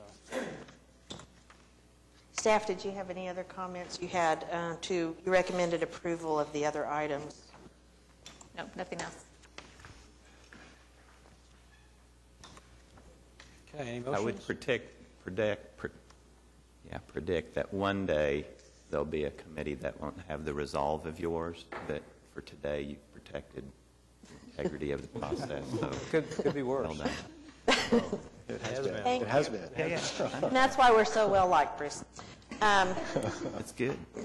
I would like to make a motion for HPCA 16-00063 to, I'm going to go ahead and separate it, approve items 1, 3, and 4 with the findings noted by staff in the staff report. Is there a second? Second. Moved by Joe Meacham, second by Jeff Parks. All in favor? Aye. Opposed? Okay, 1, 3, and 4 is approved. I would like to make a motion to, what are we going to do? Can we approve and continue part of it, or just, are we going to have to? I think to 2 is just just the continue 5. item 2, we can't really split it out, so approve. Or, did I say that? Continue item 2, replace 5 windows. Because 2 is just the 5 windows. Okay, so all the other ones are in Yeah. the addition? Right. Okay. So I make a motion to continue HPCA 16-00063, item 2, to the July 6th meeting. Second. Been moved by Joe Meacham, second by Neela Frank Clements. All in favor? Aye. Opposed? Continue. Thank you, citizens. You're good volunteers. Thank you. Like a little respect. HPCA 16-00064 at 614 Northwest 25th Street, Paseo, Ward 2. Consideration and possible action on application of David W. Remy for certificate of appropriateness to 1, construct dwelling elective, 2, construct accessory building elective, 3, remove existing curb cuts elective, 4, install new curb and driveway, elective. 5, construct fence and gate, elective. 6, install mechanical equipment, elective. 7, install sidewalks, elective. And 8, install retaining walls and paving in backyard, elective.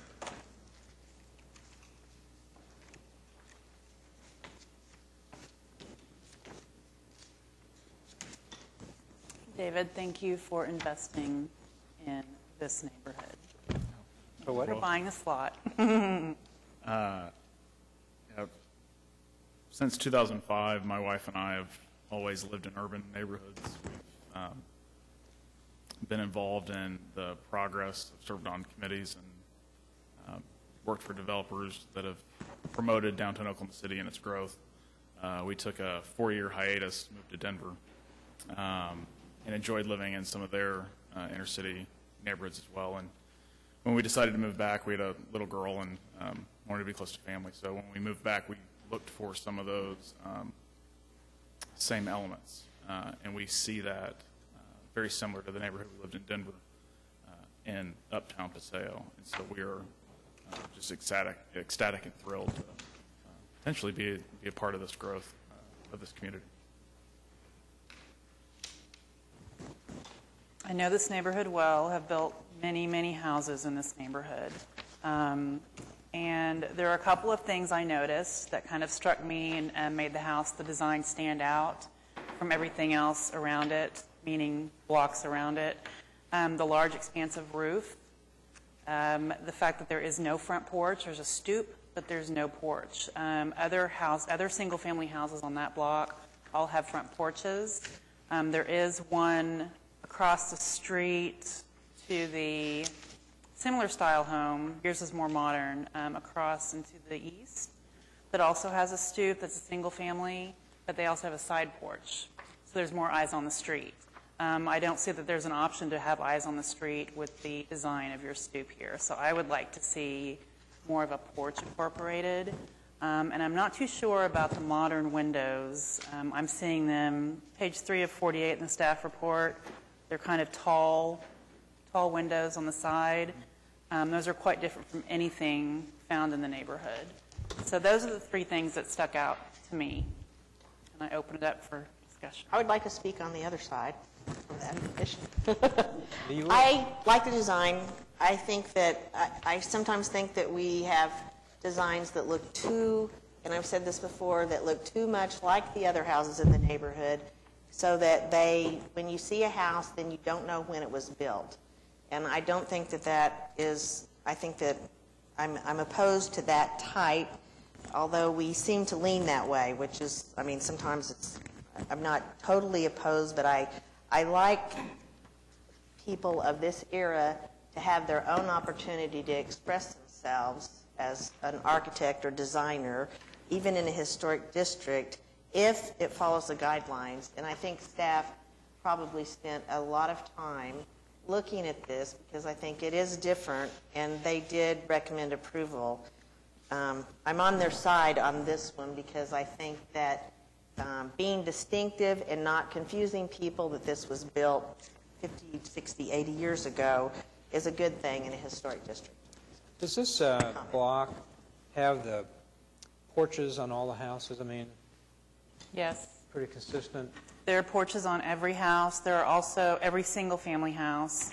There are 3 or 4 sets of brick duplexes that have more stoops, but that's a duplex and it's a different, completely different style. That's something that It reminds me, though, of the one in Mesta Park that was one of our, I think, the very first contemporary house that was built in the neighborhood. I know that one pretty well. And it does not have a porch. And it is I think that's how well. it's disconnected from the neighborhood. It depends on where it is, but if it's in a block where it has porches, Yeah. you know, that's an important element, the porches. People live on the front of their house part, you know, it's part of I mean, the I think street- it's a cool street life. design. I'm not saying it's not. I think it's really cool, but I think that is an element that is very specific to our historic neighborhoods, especially Paseo. So it just seems like it's not connected to the street. And that roof there's a lot of roof there. If I may,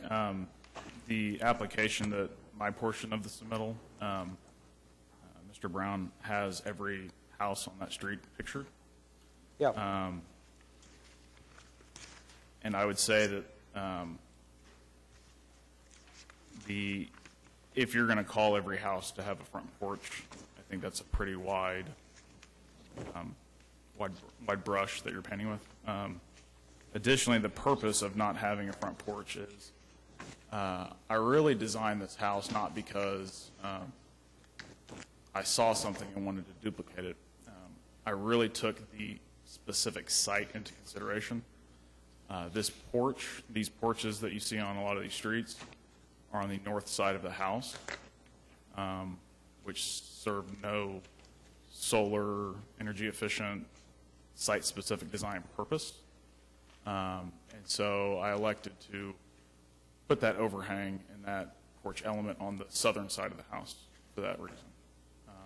And I agree with the solar aspect, but I'm just talking about street activity, you know, with older neighborhoods. People would sit on their front porch and they visit, you know. A lot of neighborhoods have that, some don't. Because I could see this appropriate, it's kind of a federal style, you know, where there is this stoop, you know. It's a style. I mean, it's a type with no front porch, but I didn't know if it fit into this area or not, this block. I think it's probably most similar to this house across the street, which has a similar Across the street? element. 615 Northwest 25th. If it were to be put into a Which one? stylish 8 block. and 9. Oh, 615. The one on screen. Right. I mean, it's similar-ish. But it doesn't say, I don't think the guidelines say that we have to make them look like and have the same things. It says the same rhythm, the same height, similar heights. The porches are part of the rhythm and the character. Administration, I mean, there's still houses that just have a little, I mean, that's just my I know. thought on it. And there's a mixture. It's not always consistent. I agree with you, Joe. I like it a lot. I think it still maintains a rhythm, proportion, form, character of an historic neighborhood without trying to copy exactly. I mean, It has I a really just nice believe detail. designers and architects of this era should be able to express themselves if it fits into the context of the surrounding homes. I'm not objecting to the To me, style. that's- I'm not objecting to the style. It's more that just the activity. And but on this house, there is no activity in the front. I agree with Alan. I'm not objecting to the style. The fact that there's no connection to the street and that large expansive roof, I do not think is an appropriate design for this block. May I ask what the Lexus is between quantifiable size of front porch to pedestrian street activity? It's hard to say. I mean, there's More than a stoop. I mean, do you have to have Doesn't enough mean- porch to seat 20 people, or is 4 people enough? What is the purpose of the picture on, who provided this on 44 or 48? We're looking at a traditional style, you know, World War II, after whatever. I mean, 44? was that from you, Katie? No, that's part of the applicant's submittal, that's and a it was house it was architectural this and the next page after that were photos that the applicant submitted to sort of provide more documentation of the architectural diversity in the neighborhood. To me, I mean, That's 2 blocks over, and also, I think it's different. That's a very, very small house. I mean, those are 800-900 square feet. It's they a are, but tiny house. It tells us, to me, it tells the story of the neighborhood. It says, during the 40s and 50s, there were still open lots, and therefore people filled those in. Maybe the guy next door, he owned the lot, he finally sold it, and in that period, that house was built. It distinctly tells the story that there were empty lots as time went on, and they were filled. To me, today, we have an empty lot, and as time goes on, it was filled. And it tells the story of the continuation of the neighborhood. That's my philosophy on it. I don't like, I mean, I think the more it fits in as far as size and fenestration patterns and so forth, the better, but the more distinctive it is of our time at the same time, which is a very difficult design to come to. is the very best type of design. Instead of trying to take existing features off of 1928 houses and paste them onto houses I don't think today. anybody's arguing for that at all, Joe. We're just talking Well, about... you're saying that it needs a porch. That's just a function, something to continue the street life of the block, if that's what there is. If you have people using porches, and there's sometimes one with a blank front, that's, to me, is impersonal, and it didn't fit in with the character, potentially, of the block. I didn't go look at it, the block, so I don't know for sure. And on the roof pitch, I kind of agree with Neela. It seems a little bit imposing.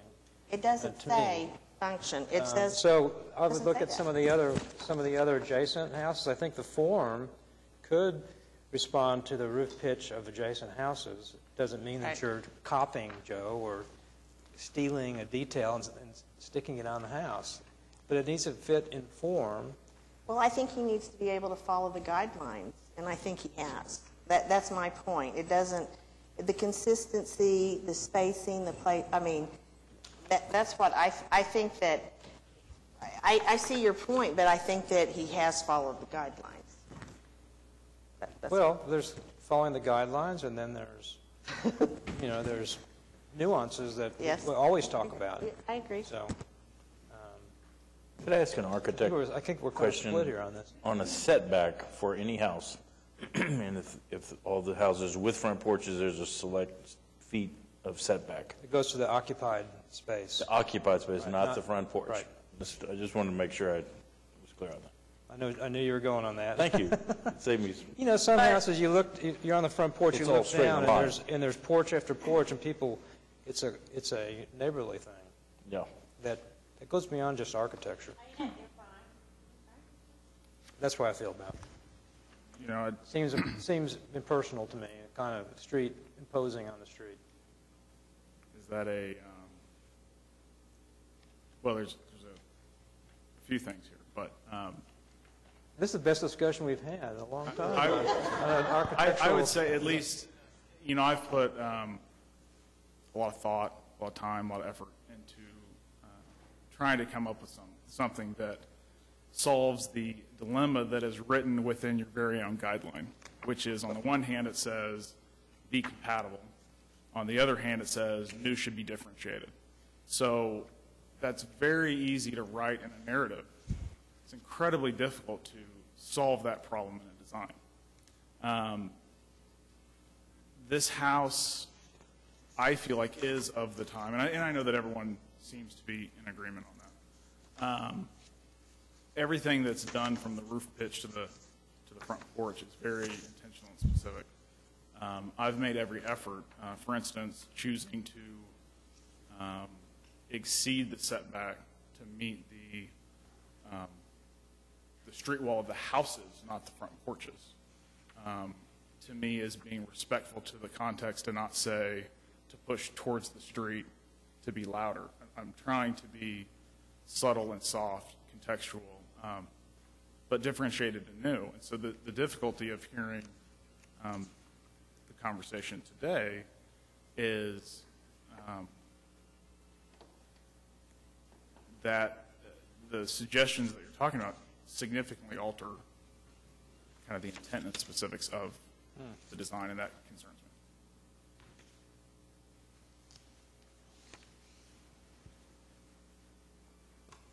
What do the non-architects think? I agree with Joe. I like porches. I agree with Alan. We are all over the place. So if the applicant had brought forth a design that had an 8-foot deep front porch on this house, whatever that would look like, does that function right? Does that do what it needs to do? Or, I don't know what what the measurement would be, but you'd make it it would go from a space that's not usable now, that would be a usable space. So if that's 6 feet wide by 6 feet deep, I don't know what that is. I mean, we'd have to see. Can you be more specific on usable, please? Yes, I can. What I mean by that is the stoop is just you go in and out of the house. It's not a place where you pause, where you're part of the neighborhood. And it's kind of going back to what Alan and I have been saying, where it's not connected to the neighborhood because there is no usable space. So the width is appropriate to where in the seat wall is such that it's 18 inches off the stoop, so that 4 to 6 people could comfortably sit on the wall. Something tells me that you're not going to be doing that. Something tells me And really, that use is 8-foot not- porch will not change my behavior.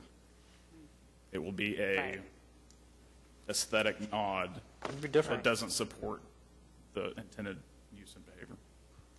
It would be different, that's for sure. So we just spoke about if this had a front porch on it, say if it does not have a front porch, but it has less height to the roof and 2 dormers, how would that look? I don't know. I haven't seen the plan. I Well, mean, I haven't seen one I with don't a know. I porch know that either, we've but- had some issues with a few very unfortunate steep roofs on garages and houses in the past year or two. And, you know, again, it's a really cool design, but I just, that pitch seems out of scale with any of the surrounding. There are several tutors in the neighborhood that have pitches that are steeper than 12. But they're tutors. I mean, it's a totally different you're design. comparing And that the mine roof to is a going to bungalow. be, this is just one big slab, right? Where the tutors, usually it's cut, I don't know, the architectural term. Redesign it into some kind of colonial revival type house. I don't think anybody's talking about colonial revival, but I don't like the design by committee, that's for sure. So Right, right, We're just right, talking about some function. The neighborhood issues are important, at least to us. you know. Right, right. And it's suburban. When you go to a house and you pull in the garage and you never see your neighbors, that's what we're trying to avoid. We want people outside visiting, you know, or at least having a street light. I don't think that's part of our mission. Well, okay. Well, and I don't talk to any of my neighbors. But that's what the board. I've lived there 12, yeah, I don't talk to my neighbors either. I don't think that's part of our mission. Well, it's part of the architecture reinforces some of those. That's why. I mean, we're not talking about design when we're saying we're forcing somebody to get a porch because we think that they should be able to sit there. But that's the reason why they have. I mean, that's kind of devolved into that. I mean, these my houses just- have porches. I mean, that's my opinion. That's what I've seen in this neighborhood. Maybe at this point, it's up to someone making a motion, and we'll see where it goes. I make a motion to approve HPCA 16-00064.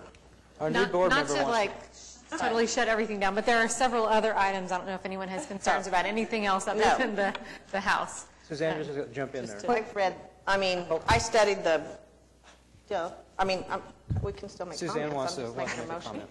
Well, I just have an observation. In our neighborhood, we have at least one house that is really, really different from all the other houses. It was built in the 70s.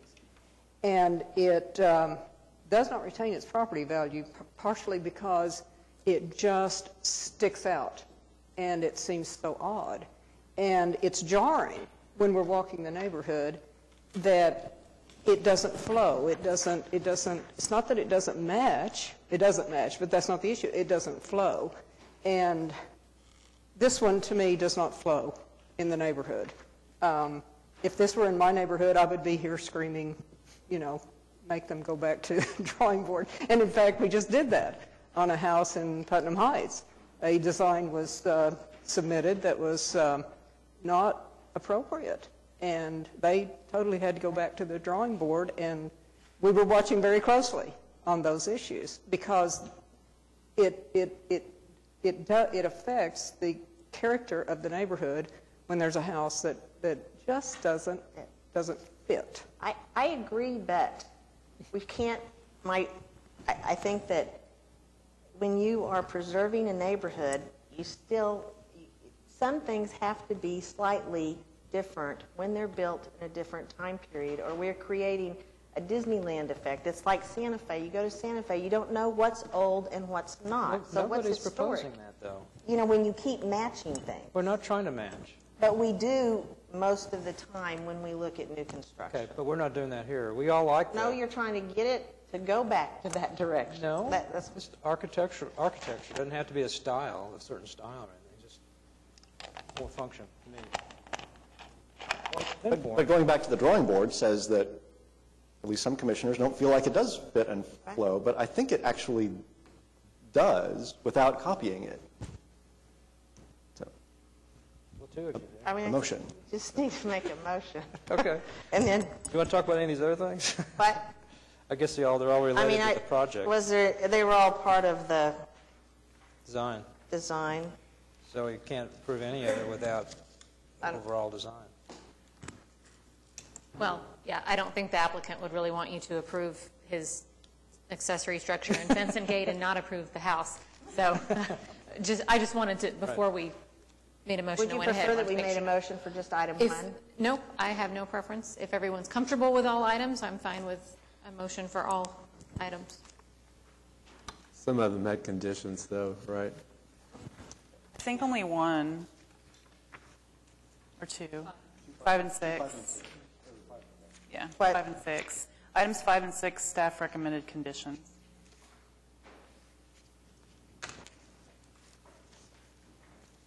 David, do you agree to those conditions? It was the garage door on the back of the accessory building. Shouldn't have said Yes, garage. to submit a specific Overhead door or whatever. pedestrian and garage door, yeah. Yes. And the fence not exceed 6 feet in height at the sides and front, and not exceed 8 feet in height at the rear. It's, there's no rear fence proposed. There's an existing fence. The side and front fences are drawn and proposed at 6 feet. Okay. Okay, here we go. I make a motion to approve HPCA 16-00064, items 1 through 8, with the conditions noted in the staff report. Second. Moved by Joe Meacham and seconded by Jeff Parks. All in favor? Aye. Opposed? Nay. Hands? Yes. 4? For nay or yay? 4. 4? Aye. 3? Nay? Against? So approval failed. Now, continuance? We look at some, I'm not sure what my options are. look at some Put a porch on it. options? Spend or- another 80 hours redesigning that. So what is that? Is it, what happens in continuance? What are the things you want to see? I like what I've been saying. I think the roof pitch is too much roof at the street, and I feel like there needs to be some sort of porch, whatever that means. Maybe looking at all the porches surrounding this lot and trying to incorporate, maybe. Does a porch have to be covered, or is it just a place to be in the front of your house? There's another porch on that street that's not covered. Okay, that's a thought. Historic, I do not believe. I think they enclosed the space, did something there. I don't have an answer. I can't design a porch. No, But I just right. feel like something is missing From the front. from the front of the house.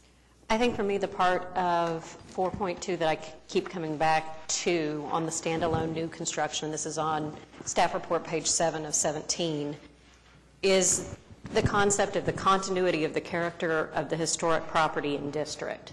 So for me, I don't know that it's even necessarily that I have to see one thing or another thing, but I'm still not convinced with the materials that you provided that there's continuity of character in the neighborhood. You've explained that there are several different characters in this neighborhood. This is a neighborhood of multi-characteristics. So how does this fit into those characteristics? I think in talking about a porch or talking about a roof line, because we don't have a very explicit definition of what continuity looks like, when you impose the drawings that we have, when you impose your building in the midst of those that are surrounding it, I still feel like I'm not seeing the continuity of character. Probably because there isn't one.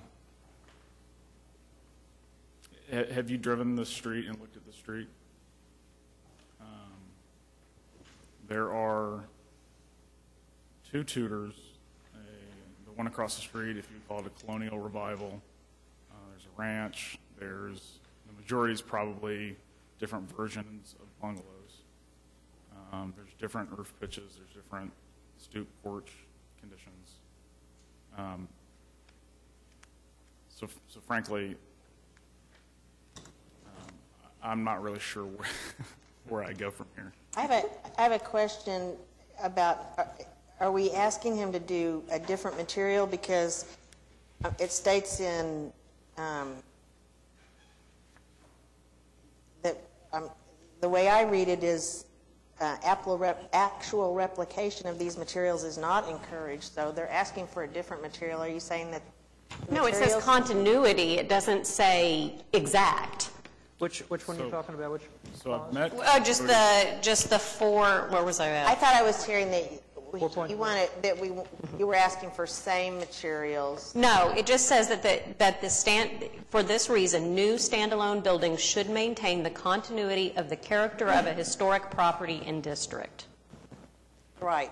We don't have, I mean, that is what we are called to do, is to see that this is a part of the neighborhood. Are you objecting to the exterior material? That's my question. Not necessarily, no. And I'm not even necessarily going as far as fellow commissioners who are saying it needs to have a porch or it needs to have this. I'm saying that there's something that is so out of place to me that it doesn't feel like there's continuity. Not that it has to be exact or that it has to be mimicking, as you were saying, it shouldn't mimic something that's 100 years old if it's not 100 years old. But it doesn't quite fit with the continuity of the neighborhood, which is a very diverse neighborhood. And that's why I think this has potential, because this is a very mixed neighborhood. Right. I mean, it's so simple. Is there encouragement just to start over? Because I don't think there's a lot of changes that could be made to this particular design. Well, I think there could be, but it depends on the architect if they think it's compatible or not or makes sense. We're not trying to redesign it. We just think there's those things that we don't particularly care about it. So we can't redesign them for him. No. But I think that we have to be fair and ask, and if he's going to spend time to redesign, that we give him some kind of direction. Well, that's what we're doing. That's what Heather's trying to do. That's why I'm questioning it. I would be lost. I mean, I don't think it's, do you feel like that you've had direction? No. My personal feeling about it is that the materials, the overall form, with some things that we feel a little imposing, the roof's a little imposing, the front is austere, something, a porch, or maybe it could be something else. I don't know. Maybe it's something else to make it more compatible with the context. Heather, I mean, what I heard was you need a porch. None of those other items You keep on taking these things out of context and saying, No, real I'm colonial trying or to assist. That's what I'm hearing. I'm trying to put myself in his place. If we're wanting a major change, then I think that he just needs a little more direction. I think going back to what Heather said, there's a lot of characteristics in this neighborhood. And I feel like this brings yet another one. And for that reason, it does not continue the character. Now, I know that's really whatever. That doesn't tell you anything. Maybe it's not a porch. Something's off on the front. I feel like it's missing something. And I don't know if any of the other people that voted nay could provide an idea. And I respect the process, and it is upsetting to put this much time and effort and investment into an area that is transitional at best. Houses are selling for $40,000 next door, and this is a brand new, pretty risky investment for my wife and I. So the question that I would have for the committee is to help me better understand the sentiment to differentiate and to be of the time and be relevant. And if that's not appropriate here in the Paseo district, it's an arts district that has a wide variety of architectural styles, including one that I've never seen ever anywhere that's on 26th between Walker and Dewey, that has a really beautiful, whether you like it or not, sculptural piece of yard art. So if this isn't appropriate here, my concern is that what the committee really wants is replica houses. For what? For replica houses. That's how I interpret that. Replica? Yes. There's a difference between that and something that fits in the context. You don't have to replicate to be contextual, and you know that. So that's what we're arguing with, be more contextual, and for us it doesn't appear to be. So. I'm sorry, I didn't mean to interrupt. For us it doesn't appear to be, but we're not arguing to replicate. Right, but so if I've been sensitive to materials, height, bulk, mass, setback, where else do you go to be contextual that isn't replicating architectural artifacts? Form, roof pitch, architectural elements like a porch. I'm just an example. It doesn't replicate. Is a flat roof? No. Flat roof is not, I can't imagine we would allow a flat roof on this property. I know that I think we're just saying the pitch is too high. Well, if the answer is to drop to a 412 pitch, it significantly alters the design. I didn't say that. No, we didn't say that. 512, 612, what is it now? There's a house right next door that's got a 1212? 1012? Not, I mean, I don't know. It just... There's a house next door that's got a pretty steep roof on it. And the proportion of the roof and elevation is, as the architects know, misleading because you see in perspective, not elevation, but it's proportionally two-third, one-third is the proportion of the roof, which I feel is aesthetically more pleasing than some derivation of that. I don't know. That's I think for me the biggest thing is that for this area, the front seems impersonal. No, doesn't open to the street at all, and there's no. A porch is kind of like just a design detail. How you can get it. There's other things you might be able to do. And I'm not. I hear what you're saying. My question would be, say, in Heritage Hills. What? In Heritage Hills in a colonial revival style, is that impersonal? Well, I know it's the same because there are a number of houses that have, I call it the federal style, where it just have basically the door, and sometimes it doesn't even have a awning. Stoop only. But that fits. This would fit in that. But Heritage Hills is considered a warm. But this is not in Heritage Hills. We have to look at this lot and what's surrounding this specific lot. But my argument is a porch isn't going to, for the exact reason that Heritage Hills is a nice street with porches, is the same reason that a porch will not create a nice, safe street on this location. I just don't feel that this one fits in the context the way it is. It would fit with a row of federal-style houses, to me. It's not. You're not replicating.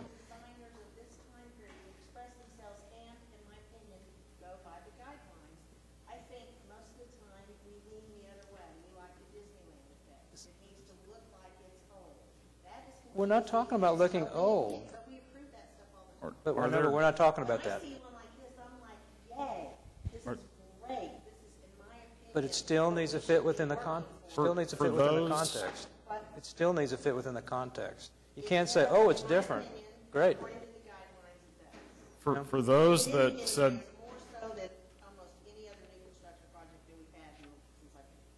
For those commissioners that said nay, can you point to the guideline that I did not meet or did not consider carefully enough? Well, I think Heather did. I think it was on page 7 of 17. New standalone and infill buildings should be consistent with historical patterns of development for the property block and district. Guideline 4.2.2.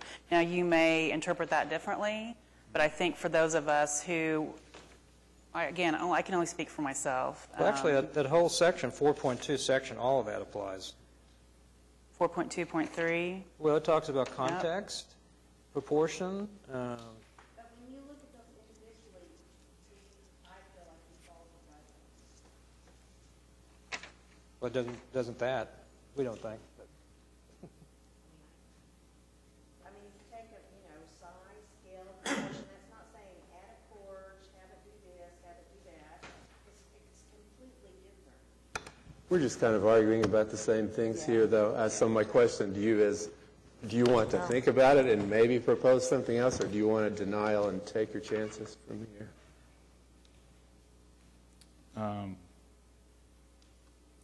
So if a denial would be, is that with prejudice or with? It could be either way, but we could just continue it till July and let you think about it, maybe. I mean, I would like to keep the door open, and I obviously don't want to sell my property. Just continue it? Yes, so we can, right, sorry. We can continue it, and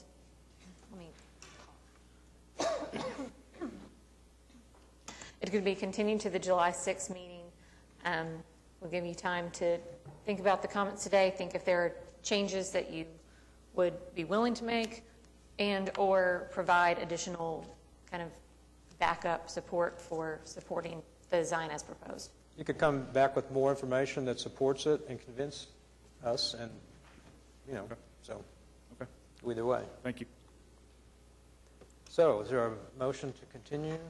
Move to continue HPCA 16-00064 to the July 6th meeting. Second.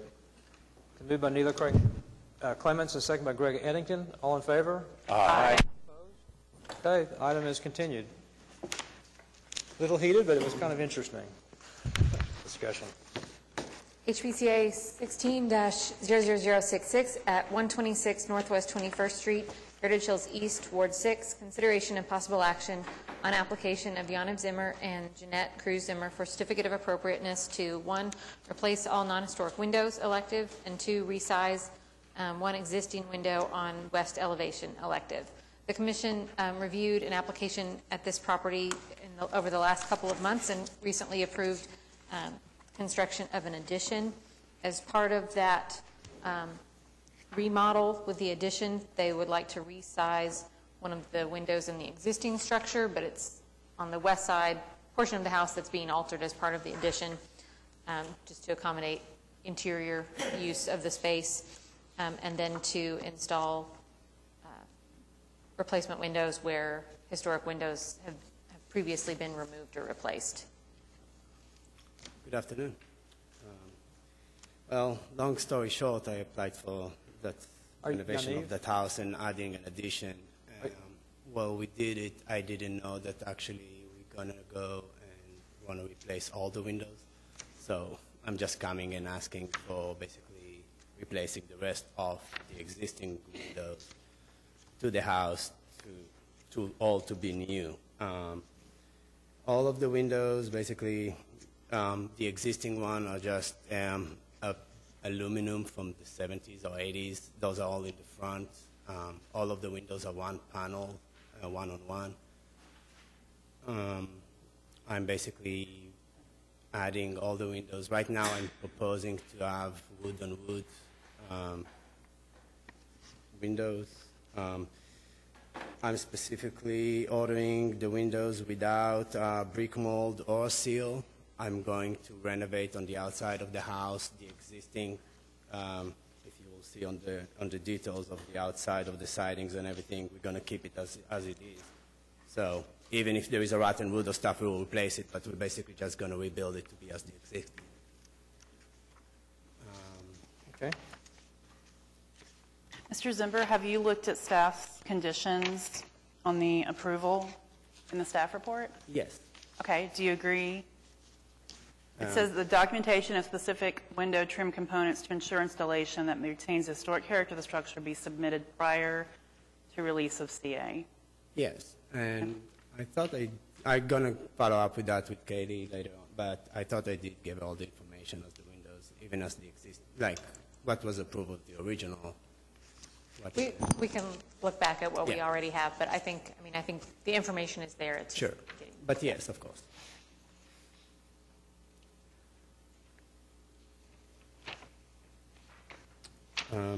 Learning from the person behind that was previous on the Windows issues, so I just learning as we go. I understand that I'm not allowed to have clad windows in the front, but with all my approval of all the windows of the house right now, I'm submitting on a wood exteriors.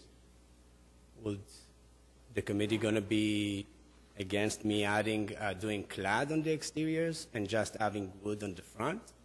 Or kind of trying to learn my boundaries, what can I do and what's not right now. Because right now, all of the windows going to be wood exterior and wood interior. But if I can do wood clad exterior, that will be nice for actually on our maintenance for the future. Okay. How does that plan? That's a change. So what was proposed and what was included in the staff report is a wood window.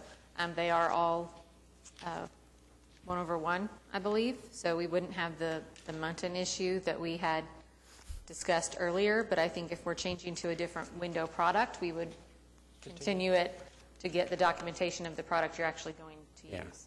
Well, I don't have time. Like, no, seriously, because that house is under construction and it's open and everything, but like, I don't have the time to submit, but the idea that even if and I ask, like I have the 4 representative of the window companies that I'm working with, but if even if I'm going to order the clad windows, because I'm keeping the brick mold and the seals, that's still going to be wood on the outside.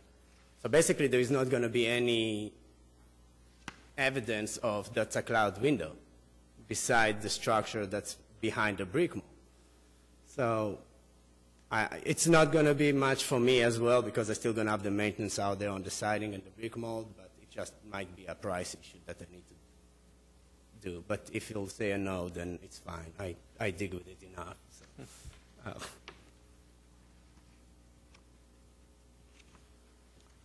So, we're back to what's submitted, right? Right. Okay. I think so. Any more comments? What about the window, the resizing? The resize of the window, so this is a master bathroom window. When we did the design and everything, it's basically, we didn't catch on it, but when we start doing the construction, we basically like, oh, that's where the bathtub is coming, so we just noticed that it's actually on the height of the bathtub. So the sill is too low? The sill is at the height, yeah. So we will ask to raise it up to the window next to it, which is the toilet window, and that's becoming to the same height. So on the elevation, basically, as you can tell, the window right in front of it, which is higher, it'll be on the same height. So I don't remember that height of the window. I know the bathroom window is a 30-inch, and I think so that one is a 5'3". So. Any comments? Questions? Approval? Motion? I make a motion to approve HPCA 16-00066 with the specific findings noted by staff in the staff report. Okay. You want to add the condition as well? What? You want to add the condition too? That staff. About the trim? Oh, and the conditions. The specific findings and conditions is noted by staff in the staff report. Second. Okay, it's been moved by Joe Meacham, second by Neela Clemens. All in favor? Aye. Aye. Opposed? Okay, you're approved. Thank you very much. HPCA 16-00067 at 900 Northwest 22nd Street, Mesta Park, Ward 6. Consideration and possible action on application of Vicky Cox, RV Cox Rental by Connor Cox to 1, replace most non-historic aluminum windows with the existing openings, elective. 2, replace 1 non-historic aluminum window at smaller size for kitchen window and close remainder of opening, elective. 3, close 1 opening currently containing an aluminum window, elective.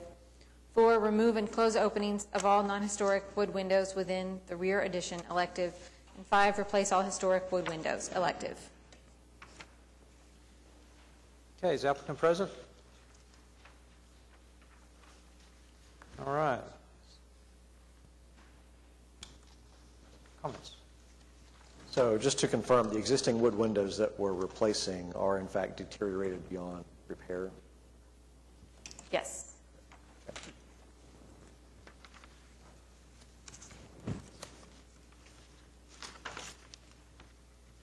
I'll make a motion unless somebody has a question. Staff has noted to approve the specific findings and no conditions. Is that correct? I make a motion to approve HPCA 16-00067 with the specific findings as noted by staff in the staff report. Second. Okay, moved by Joe Meacham, second by Jeff Parks. All in favor? Aye. Opposed? Everybody said aye? Okay, no nays? I thought I heard somebody say something down there. Okay, items approved. On to other business. We have SPUD 00898 at 436 Northwest 27th Street, Jefferson Park, Ward 2. Consideration and possible action on application of Jack Chamberlain for Red Bar Properties, LLC, for a recommendation from the Historic Preservation Commission regarding a request to rezone from Historic Landmark Overlay District to Simplified Plan Unit Development, with development occurring under R4 General Residential District, HL, and UCD zoning regulations, with specific uses called out. The Commission reviewed a request for a variance at this property several months ago, and the Commission recommended approval of the variance, but it was ultimately denied at the Board of Adjustment, and I believe they encouraged the applicant to go back through the process and apply for an SPUD. The SPUD is intended to address the number of units allowed for redevelopment of the property.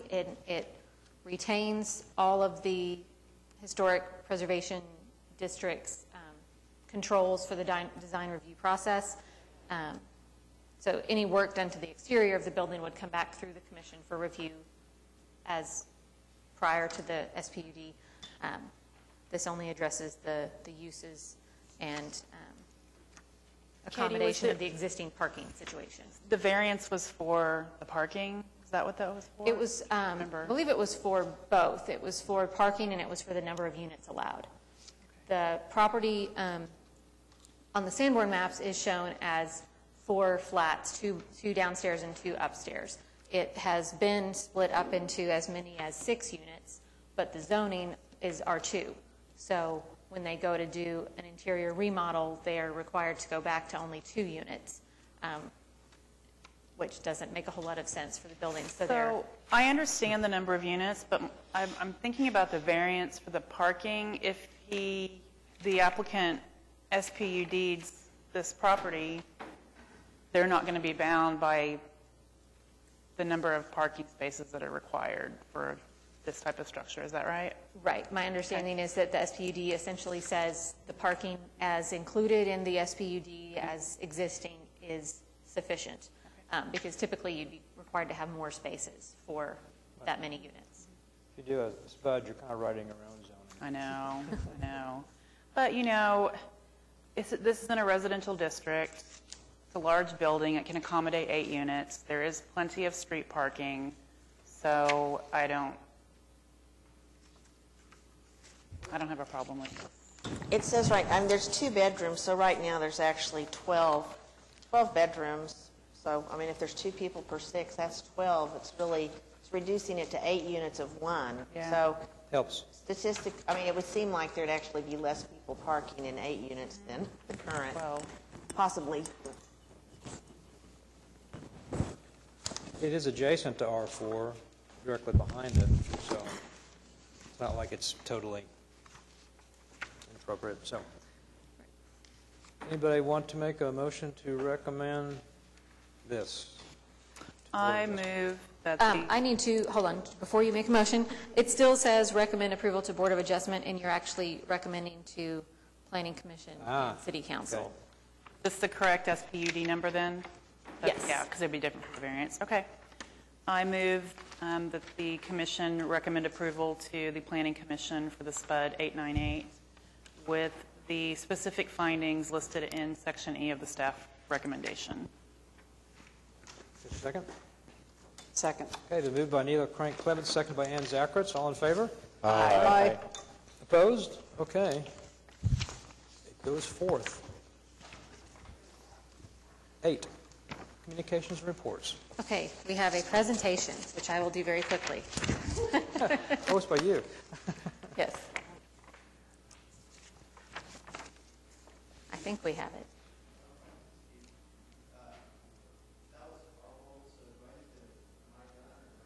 Yes, you're done. You're recommended for approval, so it'll move on to the next step. You're with the SPUD? He's one of the owners. Sorry. One of the owners. Okay. You're done. Thank you. Yeah, unless you want to come and talk later, that's fine. We can argue about that house again.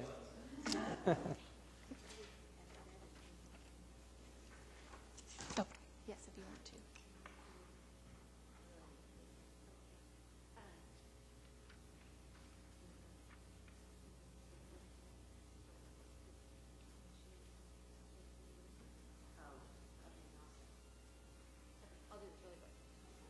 Okay. Okay. So we've mentioned in several workshops that we've been working on this traditional, it's had various names, but traditional neighborhood overlay that is intended to be kind of an interim, not interim, but a middle ground between standard residential or any other type of base zoning that has no design review process whatsoever, and then the upper level of historic preservation and other design review districts. So this is what we've developed at this point. We're going to kind of our last couple of meetings with neighborhood representatives, and then we'll start taking it through the process for adoption as an amendment to Chapter 59 of the Municipal Code. And just wanted to, we're going to kind of present it to some different design review bodies, wanted to make all of you aware of it, and we're also doing a public meeting about this on May 9th that you should have all gotten an invitation to. We started well over a year ago talking with various neighborhood representatives about some kind of protection for neighborhoods that have a traditional character, a historic character, that are seeing transition or have a lot of empty lots on what gets built back in those areas, changes that get made to those homes, but neighborhoods that maybe wouldn't have the level of historic integrity or wouldn't have the owner support to go for historic preservation zoning. Started looking at what other cities use for tools to address those kinds of issues and analyze those different programs, and then began meeting with neighborhood representatives earlier this spring to talk about some options. You can go to the next one. So the way it has been, what we came up with and what we've kind of settled on at this point, we've coined it saving the bones, that it would affect review only of work that requires a building permit. So lots of changes could be made to a structure that don't require a building permit, and those would be allowed to go forward without any kind of a review process. But more significant changes that can really alter the character of a street, new construction, demolitions, additions, adding a front porch where there was none, removing a front porch, those kinds of structural things, changes to the size of openings, additions of new openings would go through a review process. Right now it's drafted so that nearly everything could be administratively approved, and we've tried to write it in a way that it's very black and white and very objective. It's drafted so that things that staff couldn't approve would go to Urban Design Commission, kind of as, you know, rather than appealing straight to Board of Adjustment, that would be the review body. So the first step alters their ordinance that establishes Urban Design Commission to give them the ability to review something like that. And then if you go to the next one. So purpose and intent, intended to facilitate continued growth and revitalization of structures, sites, and districts that embody unique historic and architectural character or represent the development patterns of traditional neighborhoods and districts of Oklahoma City. This is intended to provide oversight for projects with the potential to significantly alter the character of districts and ensure that new construction does not detract from the district's character.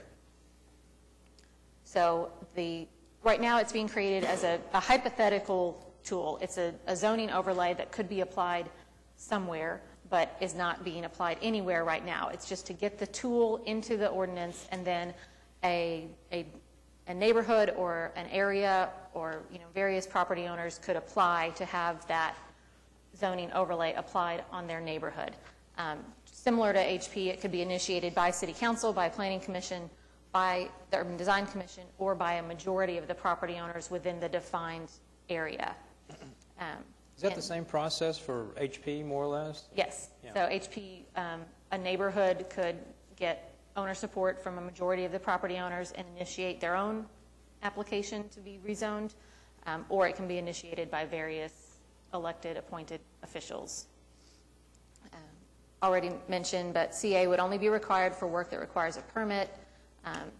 Most items would potentially qualify for administrative approval, and there are more exemptions for things that are in backyards, defines ordinary maintenance and repair similarly to our existing design review districts. The guidelines are split into 4 sections for existing structures, new construction, paving, and demolition. Existing structures, fairly similarly to HP, emphasizes referencing what's already there, the character of the existing building, establishes criteria for where an addition can go, how large an addition can be, and also recognizes, similarly to our HP guidelines, that there may be existing non-contributing, non-traditional buildings within a district where you aren't necessarily going to require them to retain every aspect of that building. For guidelines for new construction, also similar to ours, talk about height, setback, incorporating similar forms and features that you see within the street face, and kind of sets a boundary of the same street, the same side of the street within the block to reference those properties. Also talks about how you would design a structure. For instance, this was brought up by some of our neighborhood representatives, if you were building a commercial property in a neighborhood where there had been neighborhood commercial structures but none were left to use as a reference point, what you could base those on, and also addresses garages, carports, fencing only in front yards, and those were concerns for neighborhoods that we talked to.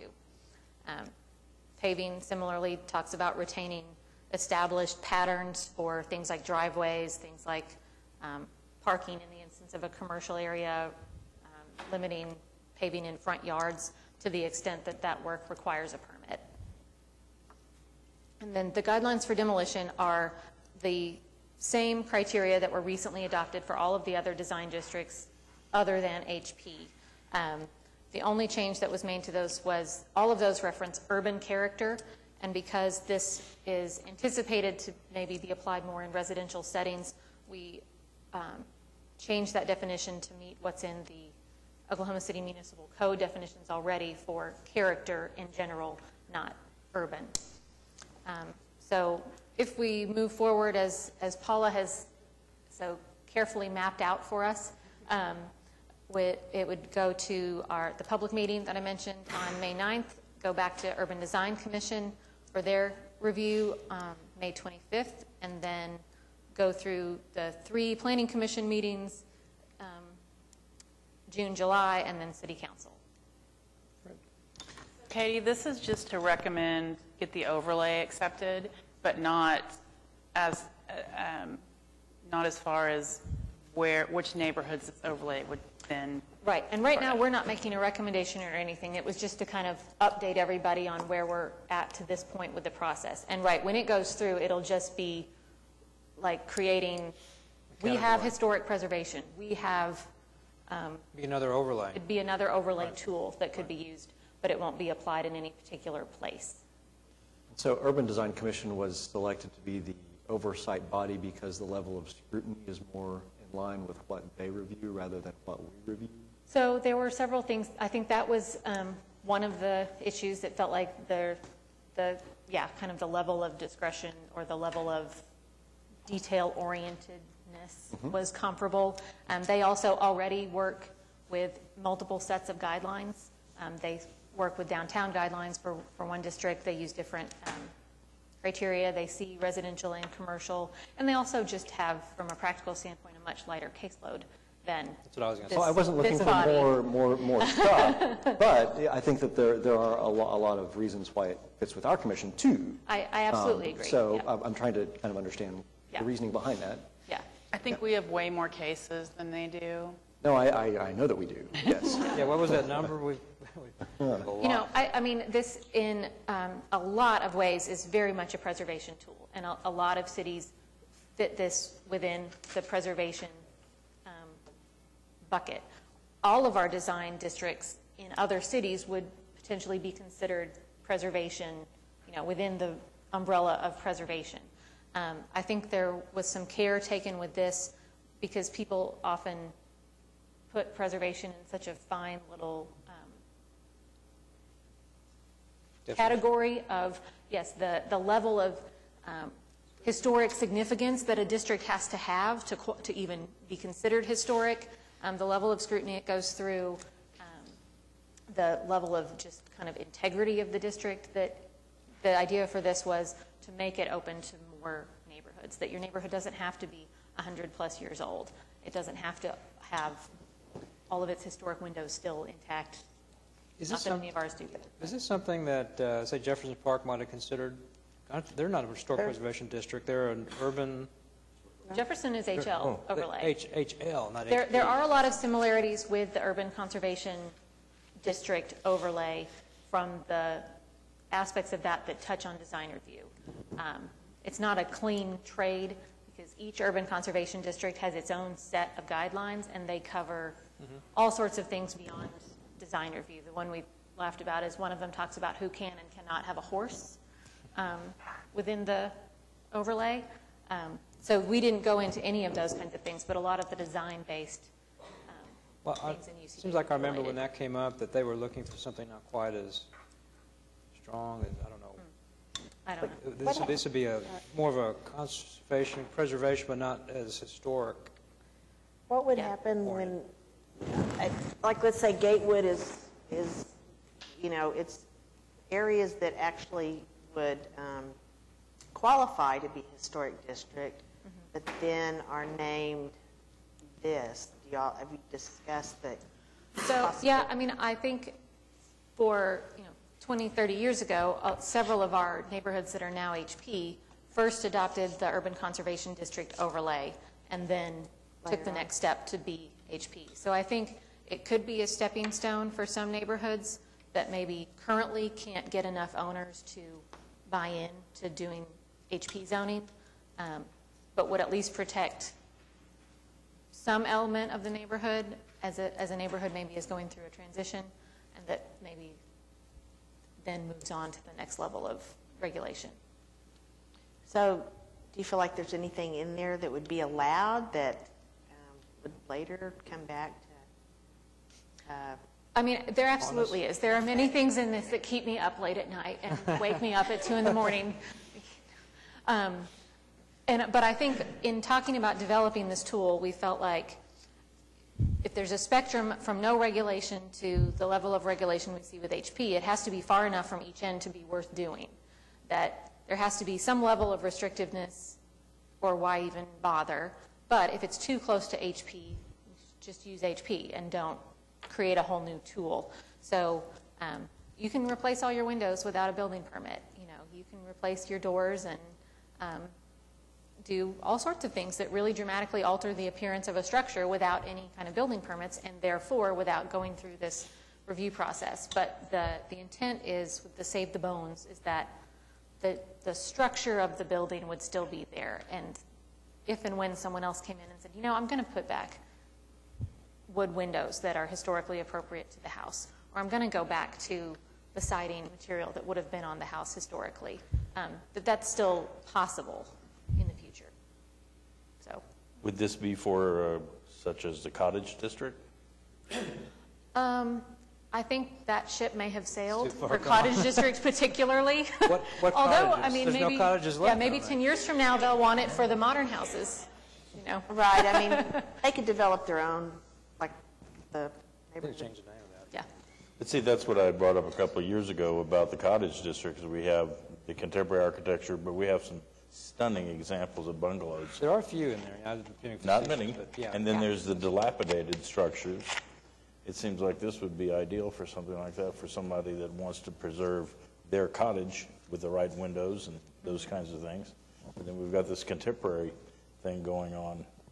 And it's kind of like the Louvre Museum and the IMP Pyramid. I mean, I like that myself.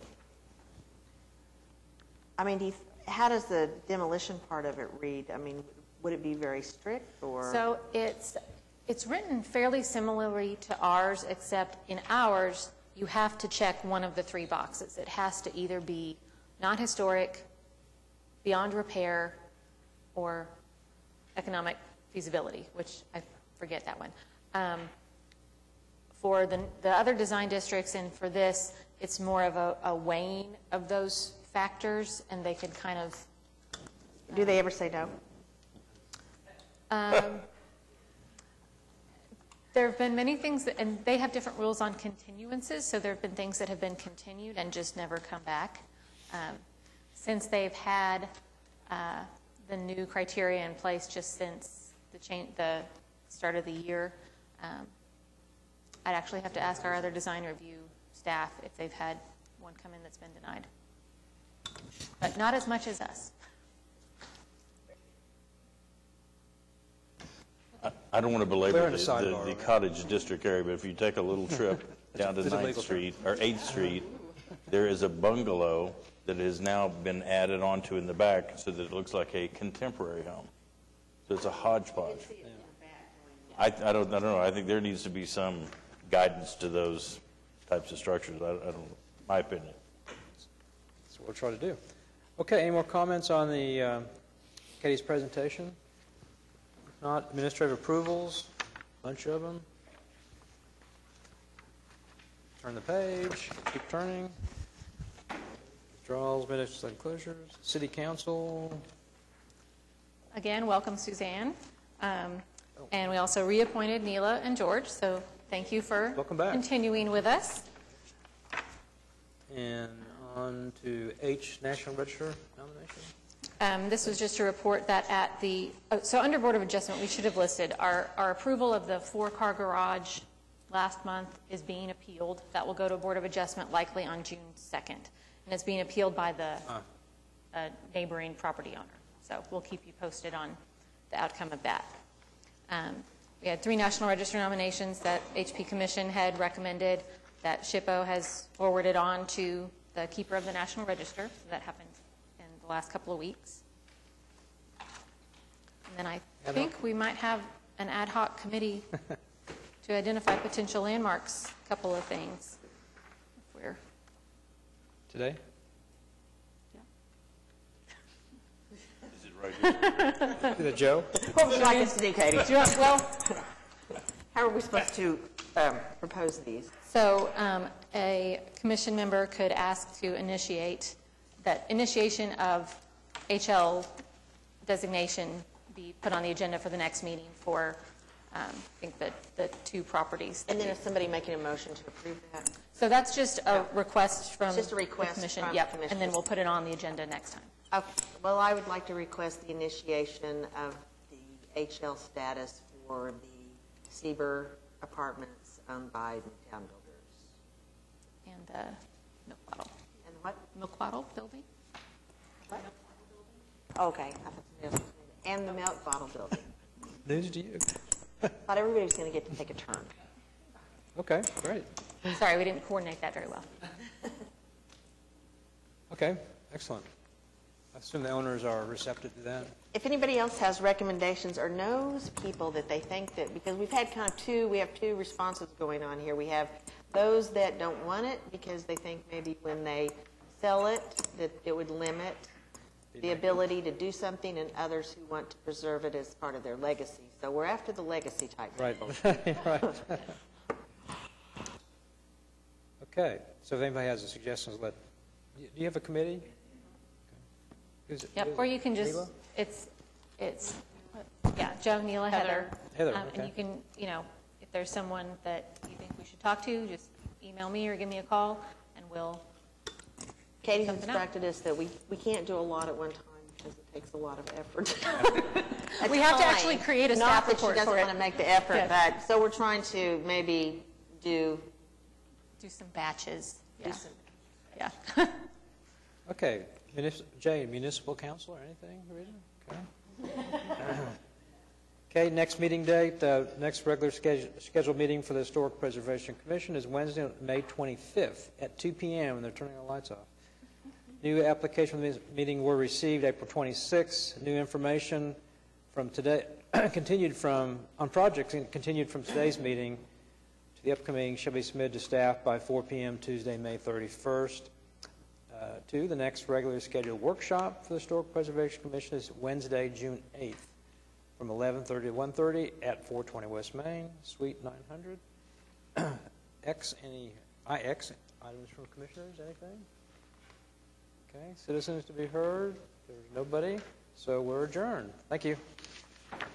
If you want to argue about that house some more, you can stick around. What?